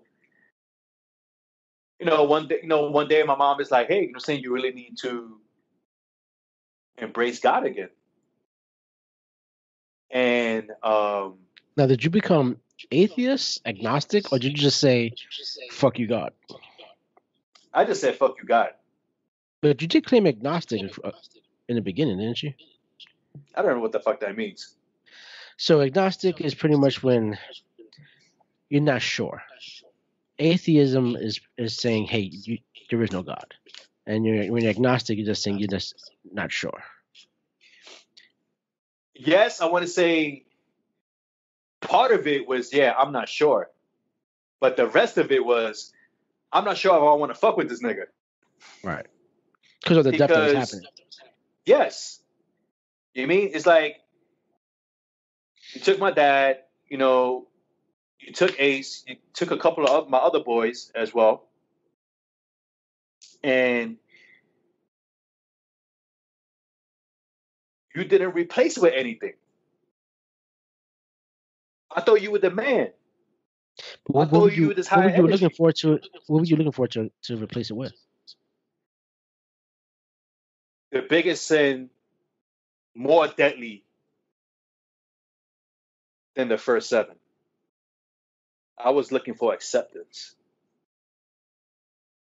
So as you're looking for this validation, right? You're looking for validation from who? From the industry you were in? From the people you were chilling with? From who exactly were you looking for this?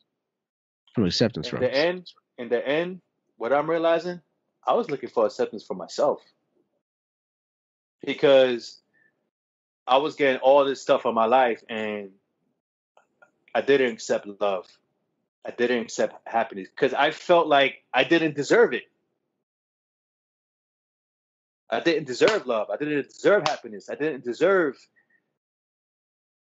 riches because I felt like a piece of shit. Don't know why. I may have a clue. I don't know. But that's the journey that I'm going on. And now because of that has affected your marriage. My marriage, yes. My marriage, started failing. Um, Obviously, before we separated back in May. I don't want to talk too much about it. No. That's cool. I understand that. Um, but it was we started getting distant because the conversation, and I was uncomfortable. I was uncomfortable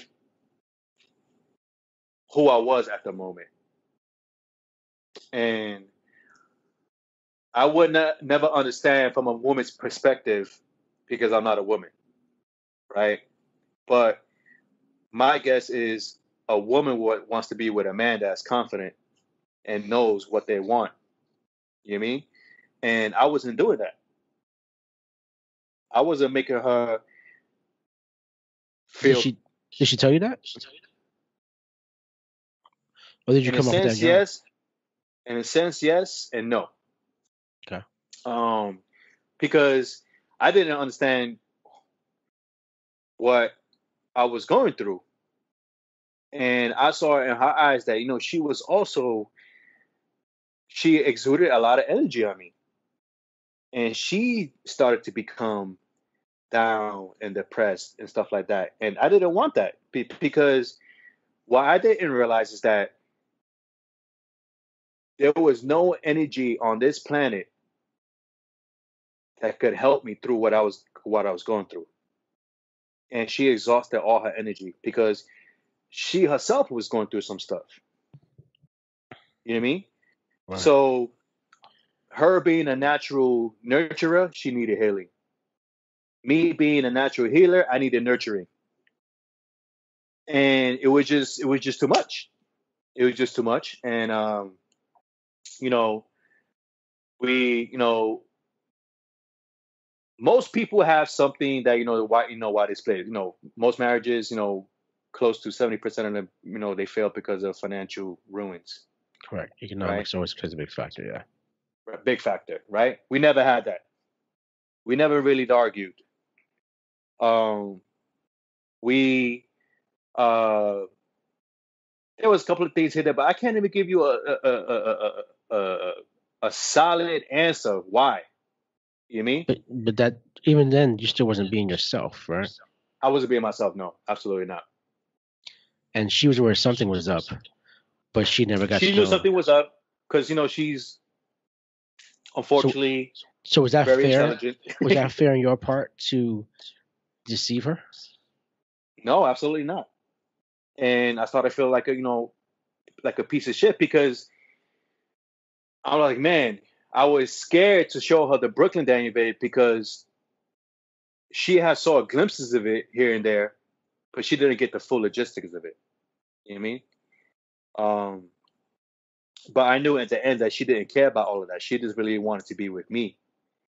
But what I didn't want to tell her is that I didn't want to be with me.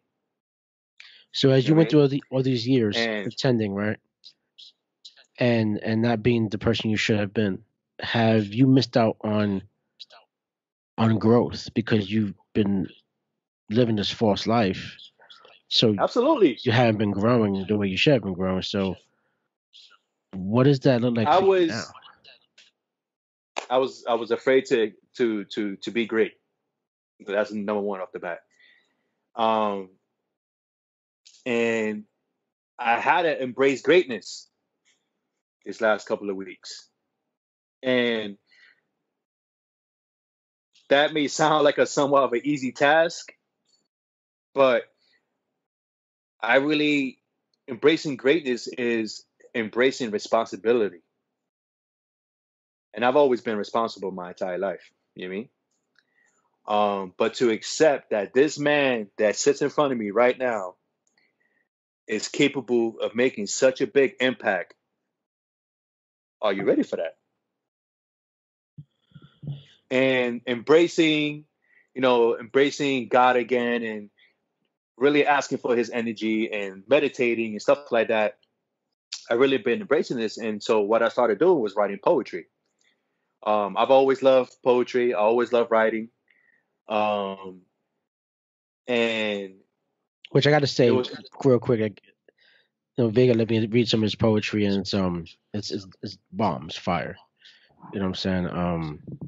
He when you read his poetry, you can really tell that it looks like he's finally being himself. And that was really cool to read for me when I got it yesterday. And when you allowed me to read it, and it was like I know this person. You know what I'm saying? Like Yeah. this is the cat I grew up with. You know what I'm saying? Because we all saw those funny movies, right? Where everybody's smoking weed, Mhm. everybody always jokes, man, you be talking some like scientific shit. Like that was me. Yeah, That was me. That was me. That was me in the back hallways. I was the Project Prophet, you yeah. know. Cause we all had different things. But Jermaine was crazy. Jermaine would chill in the treetops with his ninja outfit. He still does. I know, right? Me and Jerome used to get into racial arguments all the time. He still does. Yeah. Um, Anthony was the pretty boy, but so was Nalo, right? Still are Um, handsome as motherfuckers. yeah, exactly. They always were big players. Always had mad chicks, mad bitches, whatever. Um, and not to say that we're bad looking either, because they used to call me handsome. Um, Right. uh, it was a matter of who else we had. Asen. Asen was this big motherfucker, but he would bag bitches. Like, we all bag bitches. It was then we had Tim. Tim looked like Bill Bellamy. Yeah. Hey, Um, well, because it went to him first, and then it like trickled down to everybody else. You know what I'm saying? yes, So we fucking walk in last because you're like, why? It's like just walk in last because we gotta fucking bag him first. yeah, He was the most shy of everybody, so it doesn't matter. yeah. Then we had Edgar as well, right? Edgar, yeah. Yeah, Edgar is it's a great story that we need to get on as well.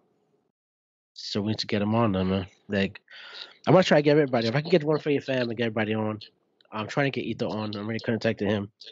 Um, he has a great story as well. But not to get off subject though. But you know, I have to say, like, I do relate to a lot that you've been speaking about pretending to be someone else, and I have to say that I kind of fell into the same category anyway, especially when I went after my career. 'Cause I think I was the first out of the whole group to really just leave and say, "No, I'm gonna do this." I had dropped out of high school, really wasn't going to school. Um, I got my GED, and then I wound up working in Foot Locker and making that a career. I wound up getting stuck in retail, but I took it so fucking seriously. I was the youngest manager at 21 years old without a GED. And to kind of compare Johnny to someone there, folks, we were in sync, and Johnny was Justin Timberlake. he, he left the group to make his own powerful career, and Yeah. everybody still did their own thing. But like we knew Johnny was gonna make the first impact. So go ahead. I'm sorry. No, and I left super early. I thought I was gonna be a great solo artist. You know what I'm saying? But I had to I had to put myself away because back in the day, I think what people need to understand is that when you're Hispanic or black, just brown or black in general, you couldn't be who you are. You had to be 10 times better than the average white person. And because I had no schooling, no formal education, I was always very well read. I always read books galore. You know what I'm saying? And whatever interests me, I always dove into it and really became a subject matter expert into it. But going through that and seeing how I was had to work with these white folks, and they had mediocre education. They weren't even like university taught nothing, but they still were ahead of me. And I had to maneuver in a way that so I can progress and be respected, just like they were respected. Not really respected because I'm the smart spick on the team, but respected because of who I am. You know what I'm saying? Right. And for mad years, I had to put my Brooklyn self away and fucking say, "Yo, this motherfucker can't be out here because if he is, he's too real, he's too gutter for people, and they're gonna shy away from it." And I'm like, I can't represent myself in that way, so I had to get prim and proper. I had started reading more books. I started looking at my dialogue. Like I changed up my whole way of speaking. to talk white. You remember that shit? Yeah. Go back The to way the you hood. talking Like, white. you talking white again, this nigga. Like, like, so it'd be like, but that's what you were forced to do. At least that's what I thought I was forced to do, to fit in, to get ahead, because I didn't have a formal education. And I knew school wasn't for me. School was never for me. I knew I was, not that I was better than school, but it was nothing that I wanted to sit through. I knew I had more for myself. I always wrote as well. And you saying everything you said, like, I just hit home, because yeah, I did that myself as well. I had to be in that industry. I had to be somebody else, because I have a super hick name. I'm gonna let everybody know my real name is not Johnny Nomad. Right? So that's my tag name, what they called back in the day. And my real name is Rafael San Inocencio, which is the crazy spickish. So having that name, I had, come off paper, people already assume, oh, he does only speak Spanish and may not be that educated. And I had to really make sure my resume represented me of not being that, to a point to where almost I didn't want to speak Spanish on purpose, because I didn't want to be associated with that. Right? Because almost to a point to not knowing Spanish, being Puerto Rican, is like a Selena moment, right? Her father, I remember a scene of Selena, her father in the car was like, "You're Mexican, but you're not Mexican enough to be Mexican, and you're definitely not American enough to be American." And I felt that way. That I wasn't Puerto Rican enough to be Puerto Rican, and I definitely wasn't American enough to be American. But I was Brooklyn enough, if that makes sense. You know what I'm Yeah. saying? Brooklyn is his own Its own world, its own thing. it's his It's own world. you know what I'm saying. So for you to say that, and play, and then years later, I decided to. It started seeping out of me. It started to bubble up the real me. And this was probably back in 2012. I really started writing heavy, and I was like, I can't do this no more. I can't keep. It was exhausting. Did you find it to be exhausting for you to be pretending for as long as you was? Yeah. It took. You know what? I didn't want to give it no more energy because everybody knows a little white lie snowballs into something big. And it And has to become true. Because now you have to have a story behind that lie. exactly. It has to become a truth now. And now when people ask you, you be like, when I say that, oh, you said it this. Oh, yeah. Then you got to make up another lie. Then you know what I'm saying? So it's like, you know what? I'm tired of lying. This is who I am. Take it or leave it. Um, better for me. Better for me if you don't want to fuck with me. You mean? Right. Perfect. You know what I'm saying? The less people in my life, the less people I got to talk to. You know what I mean? The less people I got to pretend, the less energy. You know what I'm saying? Like, now I can use that energy on myself. Right. Um, so, yeah, you know what I mean? It's, I'm started, to embrace self-love, which is completely new to me as well. You mean? Because I never understood how to do it. Um, so it's new, it's exciting, um, it's scary, it's definitely scary. Um, anybody told you that it's gonna be easy, um, immediately cut them out of your life because they're bullshitters and they're liars. Right. Um, except if it's your mom, don't do that. Um, because people who truly love you and want the best for you will tell you the truth. Um, and for myself, I had to be that person. Not only am I building the person in front of me, but I also had to be that person to say, yo, we're gonna go do this and everything's gonna be all right. Right. It's not like I don't have people in my life, you know what I mean, and stuff like that, but you know what? There's a certain barrier between reality, oneself, and your soul that you have to keep. Hmm. Because You know how we always say back in the day, yo, there's a lot of layers to this shit. Yeah. There's a lot of layers to this thing called life. When you only have one, don't fuck it up. Right. You know, and I really started embracing this poetry, and if Johnny doesn't mind, I would like to read one. Absolutely, bro. Go right I ahead. I have a few, but I want to go back to um the smoking mad weed, um, you know, puffing on weed. No, I try to write a poem almost every other day or every day. Really depends on the mood. Sure.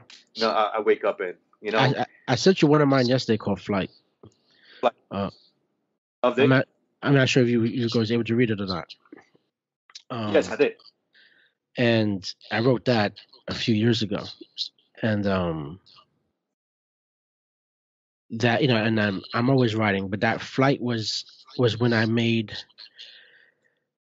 the conscious decision that I'm stuck.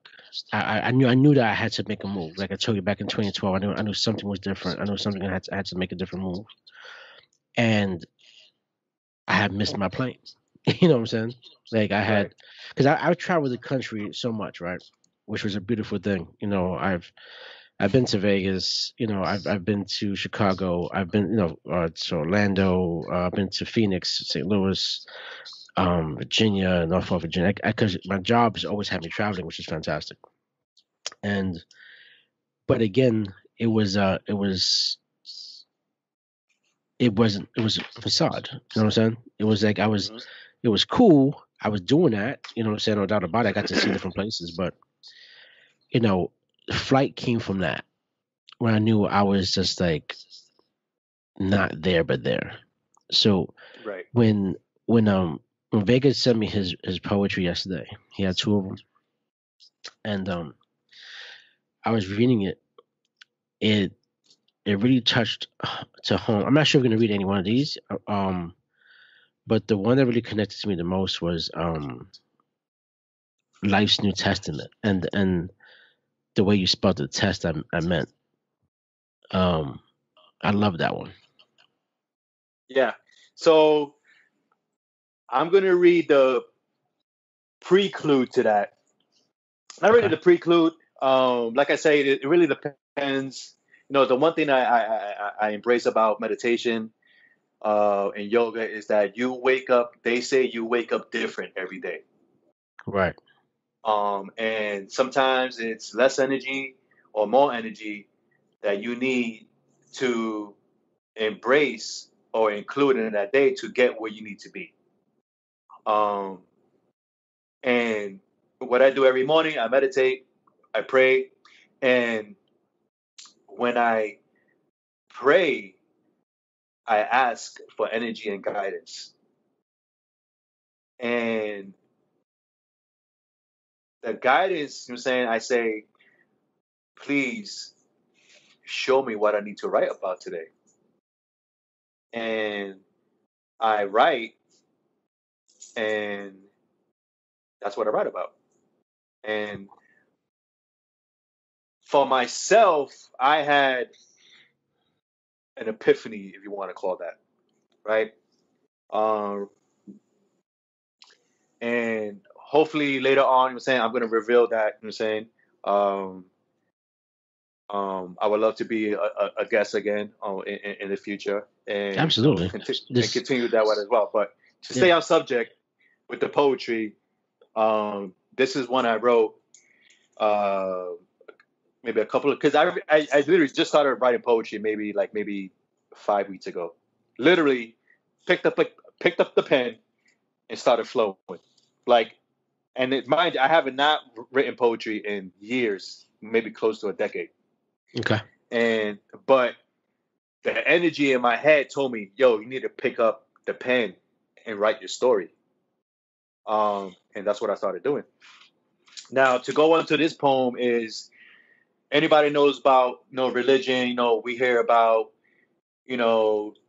the universal souls, and blah blah blah.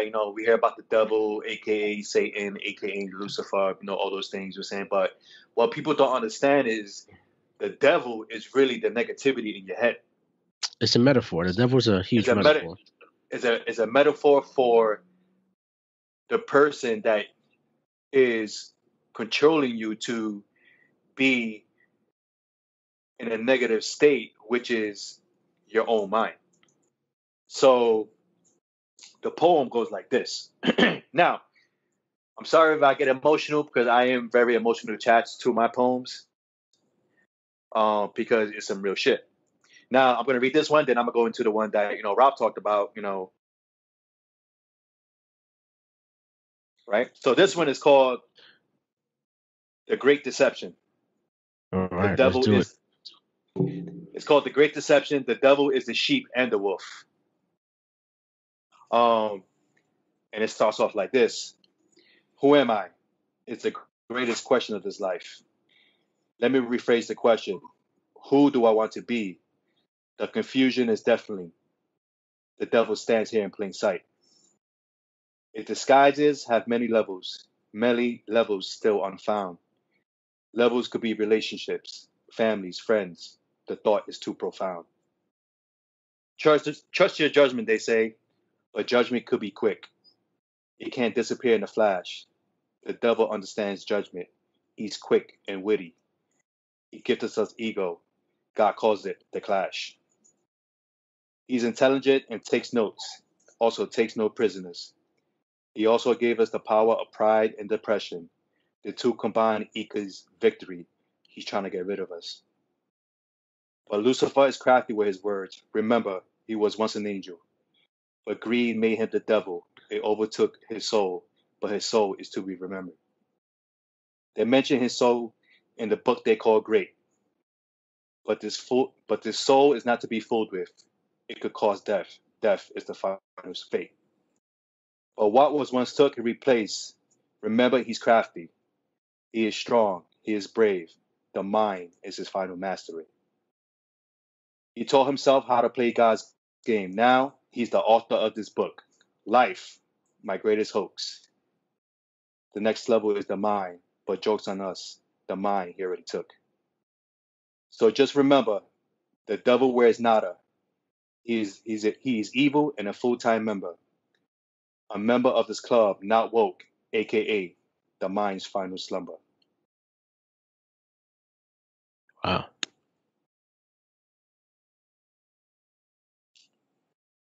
Where did that one come from?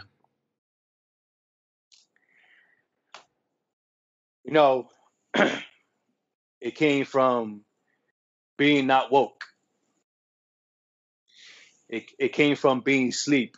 And everybody who knows hip hop knows you never sleep because sleep is the cousin of death.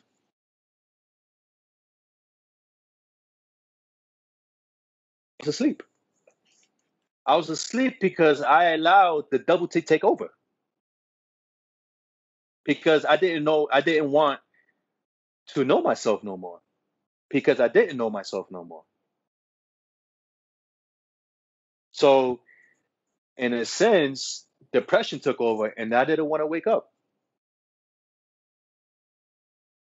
I was living a mental suicide.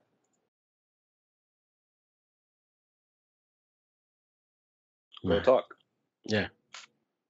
That's real shit. Damn, bro, it's good shit.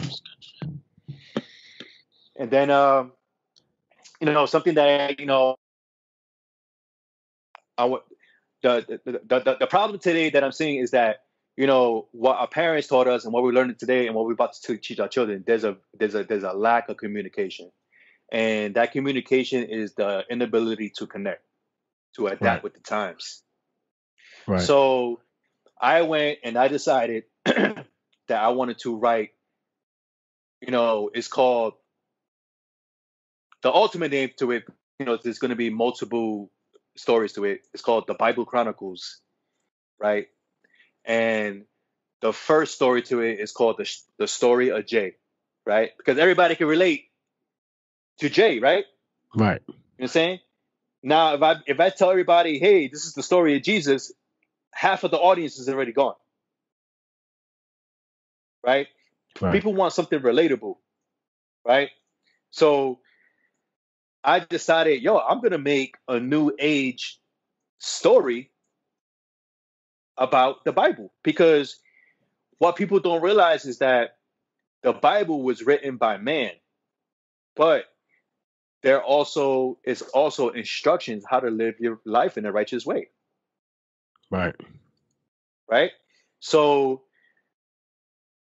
this is my I'm explaining to, I met a longtime friend yesterday. It's funny because I spoke to Ralph in the morning, right? Morning time, noonish time, you know what I'm saying? Like, and then afterwards I went to go meet another friend. And I read her the same poem, and she was like, Daniel, we need to make this into a play. Can you write a script? I was like, I never wrote a script, but my boy has wrote a book that I spoke to earlier.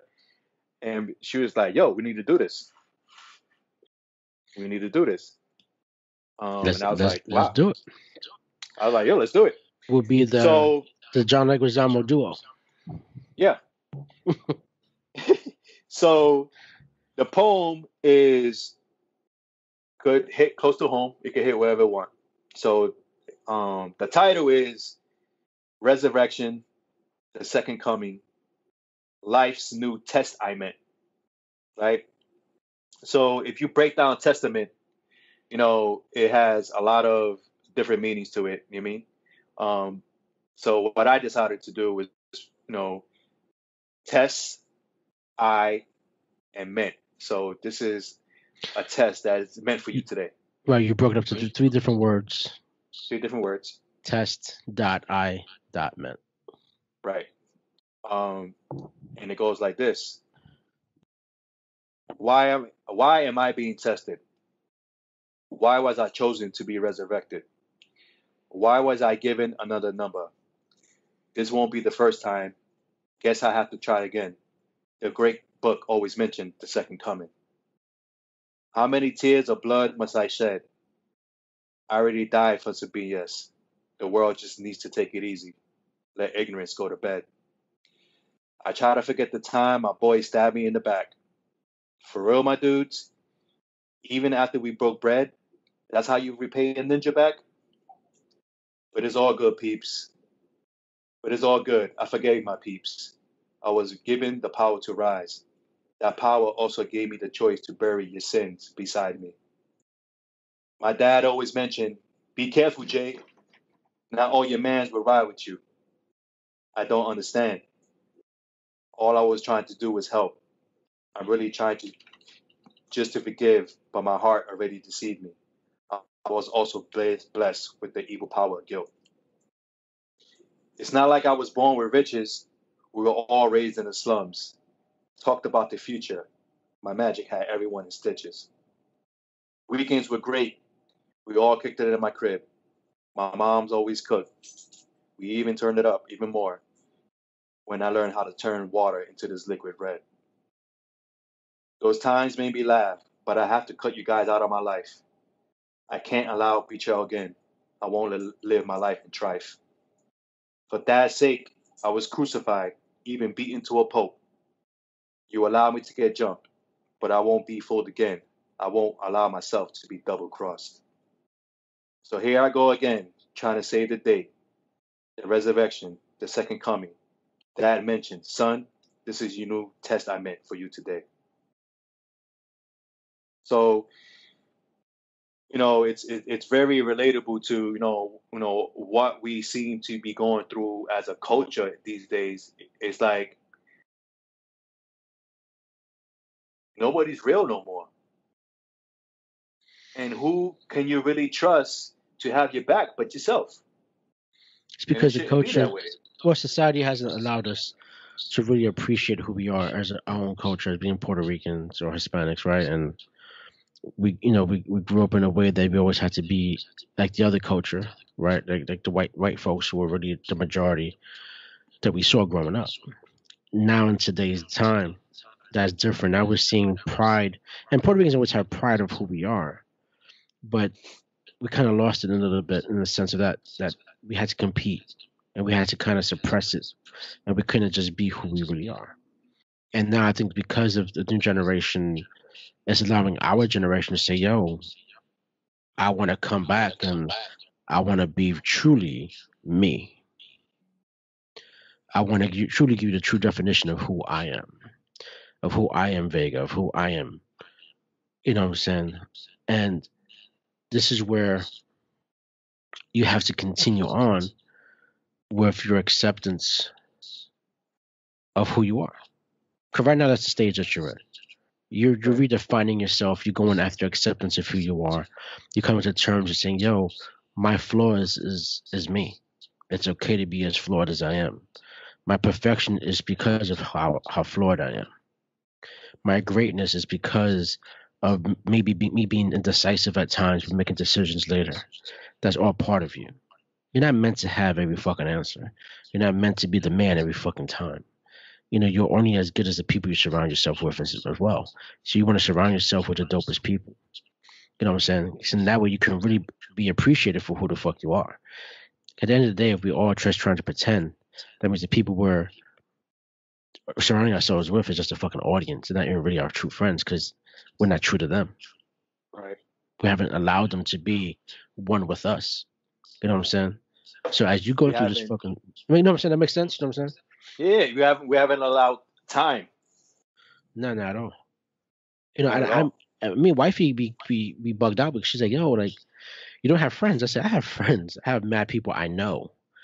I was like, Right. "I have true friends that I grew up with. Like I said, 140 families. So I actually consider my true friends. I have maybe one boy I've met in Atlanta that I fuck with, my boy Ken, and that's it. That's in the 18 years I've been here. I now don't get me wrong. I know a lot of people. Like, I can make a phone call and say, "Yo, let's do this," and they'll fuck with me. But again, those are because I made a network of folks. You know what I'm saying? Calling someone a Right. friend, it means a lot to me. Like, I can't dilute that word, which I feel a lot of people do dilute that Nah. word. You know what I'm No, saying? absolutely. So They if I also call, dilute the word love.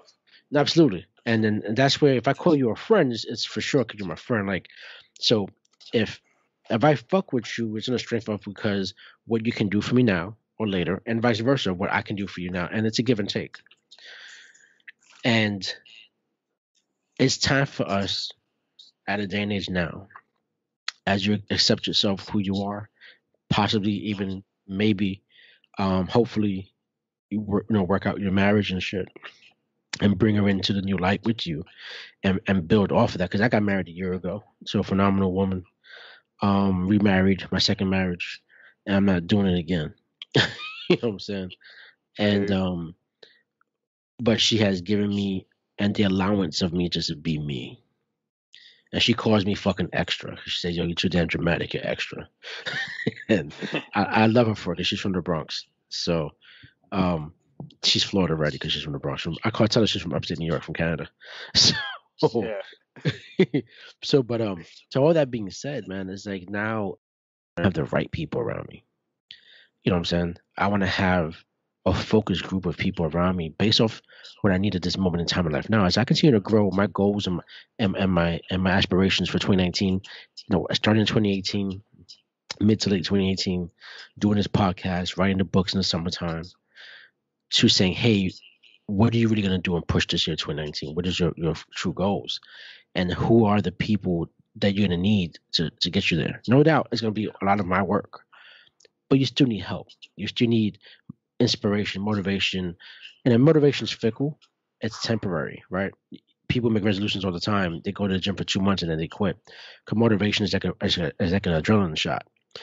Yeah. So you got to have that drive. So so all me saying all that is, how does Danny know that what you're feeling is just not a motivational shot, like an adrenaline shot? Like this is going to be something you really drive to get who you back, get back who you are. Because this is the first thing that I've ever done in my life that I literally cry every time I do it, and I feel great. That's dope. I literally, before every single poetry writing, cry. Sometimes I cry during it. Sometimes I gotta stop because my eyes are too blurry. Because this is coming from the heart, and that's the only way I know how to be. Are you redefining the man that you want to become now? Absolutely. You know, I have this one line in one poem, and it says, you know, what's the greatest thing about what you're going through is that with this, not only do you get a second chance, but it also comes with a shiny new pair of scissors. And people that are going through what they're going through understand what that means. Right. It's not going to be easy, but you're going to have to cut off a lot of attachments Yeah. because people think attachments is like, oh, the more attachments I have, like I'm Iron Man. Yeah, but do you understand that stuff is made out of iron and it's going to weigh you down? The only reason Iron Man goes the way he goes because he's a scientist and an engineer. He has rocket propulsion. You know what I mean? Right. Like if you don't got that rocket propulsion, you ain't going nowhere with all that weight. Right. You know what I mean? So it's a time in your life where you have to make a lot of decisions on the past. And people relate the past to like, oh, a couple of months ago. No, the past could be 5 minutes ago. Yeah. Every second that goes by, that's the past. You know,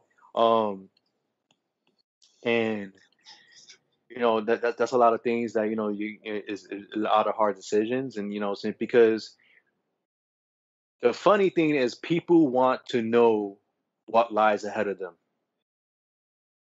right? But people don't respect the journey. They don't respect the process at all.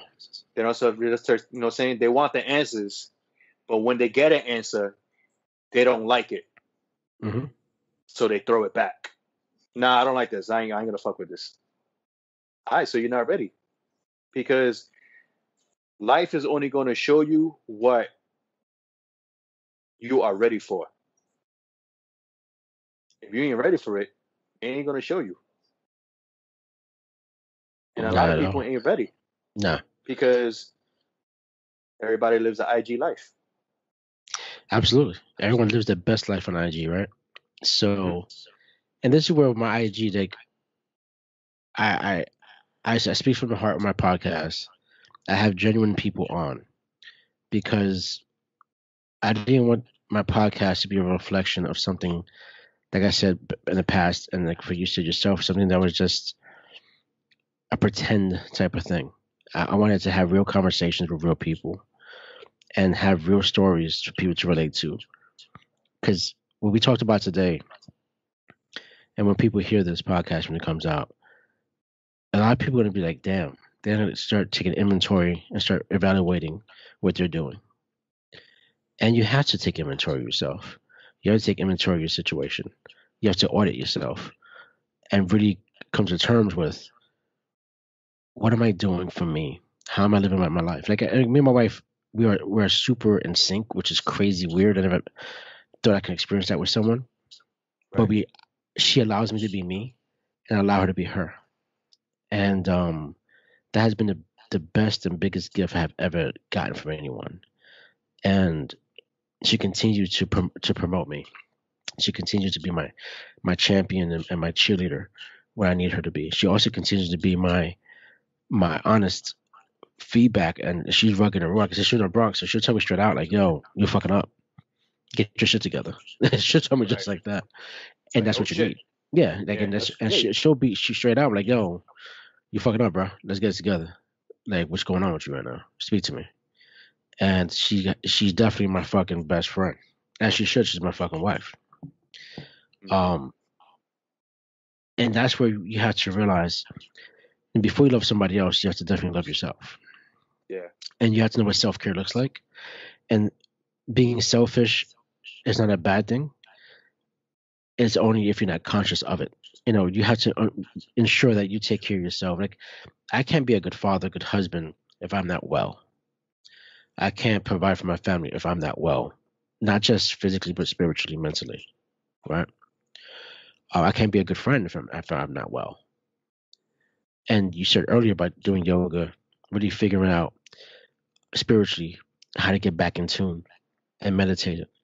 And meditation, I think people need to understand, could be any sort of form of activity that gets you in sync with yourself. You don't have to sit in a Hmm. quiet room with music on a carpet, your legs folded. Yeah. You And can wearing just funny pants. right, exactly. You can fucking start cleaning your house, fucking rock out to whatever music you love by yourself to get yourself straight again. You know what I'm saying? It's things like that that you have to really get in tune with, and we don't take enough breaks because we're always in the grind. And grinding is cool. Don't get me wrong, but grinding is exhausting as well. And we have to stop always saying we're gonna grind and hustle. I always tend to look at those terms as a negative term because when you're hustling, and people probably disagree with me. That's fine, but for me, growing up in New York and Brooklyn, when you're a hustler, you know, you were always trying. You never actually got to do something. You know what I'm saying? You hustled on the side for a reason because your main shit wasn't really working for you, right? You grinded because that's all you had the survival mode in you because you had to have it because you're in the hood. And my mother taught me survival because she was great at surviving, but she was never good at living. She could never teach me how to fucking live properly.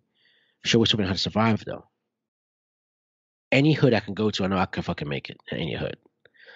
And then I know how to respect the hood. I know have to learn the language of the hood, how I move, how to walk. I know how to, but to live, I was never taught that. And this is where now I'm taking advantage of my life and saying, I want to learn how to live properly in the space that I want to be in, my creative space. Like me being this podcast, me writing like I've never written before, to come up with these stories. I'm really finally feeling like my joy and fulfillment. You know what I'm saying? Unlike other years in the past, because I put that away. Because I thought, yo, I can't monetize this. Who the fuck wants to read this little Puerto Rican kid's stories from Brooklyn? I always doubted my writing. And I wrote for years. Have crazy stories that it's unfinished because I stopped myself saying, yo, you're not worthy, my man. Like, you can't put this out. People will laugh at you. And I was like, I can't do that no more. I can't hold all this information inside of me and die and never even have tried to come up with something. No, You know what you're I'm saying, being bro? selfish. Exactly. So now, when I use grind and hustle, it's a temporary term. Just like I said, when motivation is kind of temporary and fickle. It's an adrenaline shot. Like if I'm starting out, I'm gonna grind out, no doubt. But I need to get away from grinding out, and then I need to make it happen. My execution has to be fucking on point. I gotta make sure I schedule some shit. I gotta have strategic planning to ensure that this is going forward. You know what I'm saying? Because grinding is not gonna give you all that. I could work hard and beat anybody out all day long if I need to. I could work 18, 19 hours in a day, but is that really doing me any justice? Because at the end of the day, we're not in competition with each other. We're in competition with ourselves. You know what I'm saying? Right now, you're in competition with yourself to be the best person you can be. Doesn't matter who else is around you. And until you realize that and can gravitate to that, that's when you're really gonna fucking win. You know what I'm saying? Because it's not a competition. Even with your poetry, bro. Your poetry is banging. If you fucking love it, that's only validation you fucking need. That's what I had to realize when I started writing my books. And there's always gonna be an audience for you. There's 7 billion people on this fucking planet. You don't think out of those 7 billion people, you're gonna get a fraction of those who are gonna fuck with you, who are gonna say, "Yo, you're the fucking poet for them." You know what I'm saying? There's no difference me doing this fucking podcast. Are everyone's gonna listen to me? Probably not. But am I gonna touch some people out there? Probably so. If I can get 1% of 7 billion, I'm good, my bro. I'm good, my man. You know what I'm saying, my guy? I'm really good. Hmm. I'm only looking for that 1%, and you should as well too. Now, if I can grow in that, no doubt, I'm gonna go after it. But focus on you. Continue fucking writing. Continue fucking feeling the feelings that you have, and don't harbor those feelings no more. Those days are over. Become the man you truly want to be. So then from there, you can really figure out who you want to be with. If even that's an option, if you want to have it. Because you don't have to be with anybody. You know what I'm saying? And that person should really truly be a reflection of what you're trying to get to as well. Okay, it makes no sense to be with somebody who doesn't know who the fuck they are. They got to go through their own journey. Like, you don't have time for shit like that. You know what I'm saying? Yeah, absolutely. And I want to read one last one. I know we're Let's do it. probably let out of time, and I just wanted to end this. But first, I just wanted to thank. I'm not gonna call you John anymore. I want to thank Ralph. uh, for having me on, and really reaching out, and really, it's always a wonderful thing to reconnect and revive, and because I think we have a serious story to tell, and I'm really excited to go on this journey with you. Absolutely. And I feel really honored um, to be on this podcast and to be on future discussions as well. Hey, maybe And we have you on once a month. You know what I'm yeah, saying? And you just come on. We just chop it up about current events, current things that's happening. sounds good. We can do that. Maybe we can definitely talk about doing a play. You know what I'm saying? Get some draft work done. Get some ideas going. I'm down for all that, bro. Because honestly, with the story we have living in the projects, that could be a whole play of its own, brother. You know what I'm saying? We can So, just talk about the weekend. um, absolutely, and absolutely. so I think this poem I wrote yesterday, and we spoke about smoking weed and how I was the project prophet, which I think I'm going to keep that name. Um, and we used to smoke weed, and we used to talk about space, time, and stars and moons and shit. And it was awesome. You know what I mean? Because everybody wanted to hear you say what I had to say, because I was always saying some wild shit. Right. So I wrote this poem yesterday. It's called Time, and it's actually an acronym. And the acronym uh, goes like this: theoretical infinite mass energy, time. And the poem starts like this: what is time? Why can't we get more of it? Where has it gone? When does it want us present? How is it in of the essence? So many questions, yet so little time. Answers can be given, yet we can't contribute time. Time has many sides, but can't be confined within walls. Time will help us rise within, but wasting it creates gluttony, a sure downfall. Time will teach us to grow. Time will speed up and slow us down. Time is also manipulative. It can control pace with no ground. This time is of the essence. It even teaches us patience. Just ask the hare next time, who's the fastest turtle, winning all the time, every time at the races. Time heals. This is also true. Time also reveals intention, so in time, it also reveals the truth. Time and time again, we also face dilemmas, decisions. Don't use the time to overthink. Time will get ahead of us. Over time, you can see time just fade away. In due time, our time has an expiration. The clock meets its fate. So use this time for good. Time doesn't last long. Time is present, also limited. Don't do time wrong. I took this time to show you time. Time doesn't have a face, no hands, no numbers. Time is an infinite energy that lives in a timeless space. So next time we meet, let's remember the times that we laugh. Time has limits, but fair, time doesn't last. Let's end it like that, brother. Let's end it right there. Vega from Vegas. Thank you, my brother. You are truly my blood brother. You know that for real, bro. Yeah, I know. Guys, this was a special time. This was a special conversation for a very, very special person to me in my life. And we're gonna continue this conversation because we're not gonna lose each other no more. Those days are over. And my By the nuts. exactly, well, that's the fugazi. Okay, but we're gonna keep it real, not that real, but we're gonna keep it real. We're gonna keep it And close. we're gonna keep it close, real close, like a fitted to your dome. You know what I'm saying? And we're gonna definitely have Vega back on. Maybe we'll do a whole like maybe a series type of thing. We'll see what it looks like. But brother, thank you for really truly being honest because as a man, what you did today, I applaud you. I thank you. You really have given your story and was very honest and open with everyone. And that takes a lot of balls. You know what I'm saying? And thank you for that, for sharing your story. And continue doing you, bro. You got this. I'm here for you. And like I said, we're not gonna lose contact with each other again. So we're gonna make that shit happen for real. Join Nomad presents today, Daniel Vega. We're out. Peace. Peace.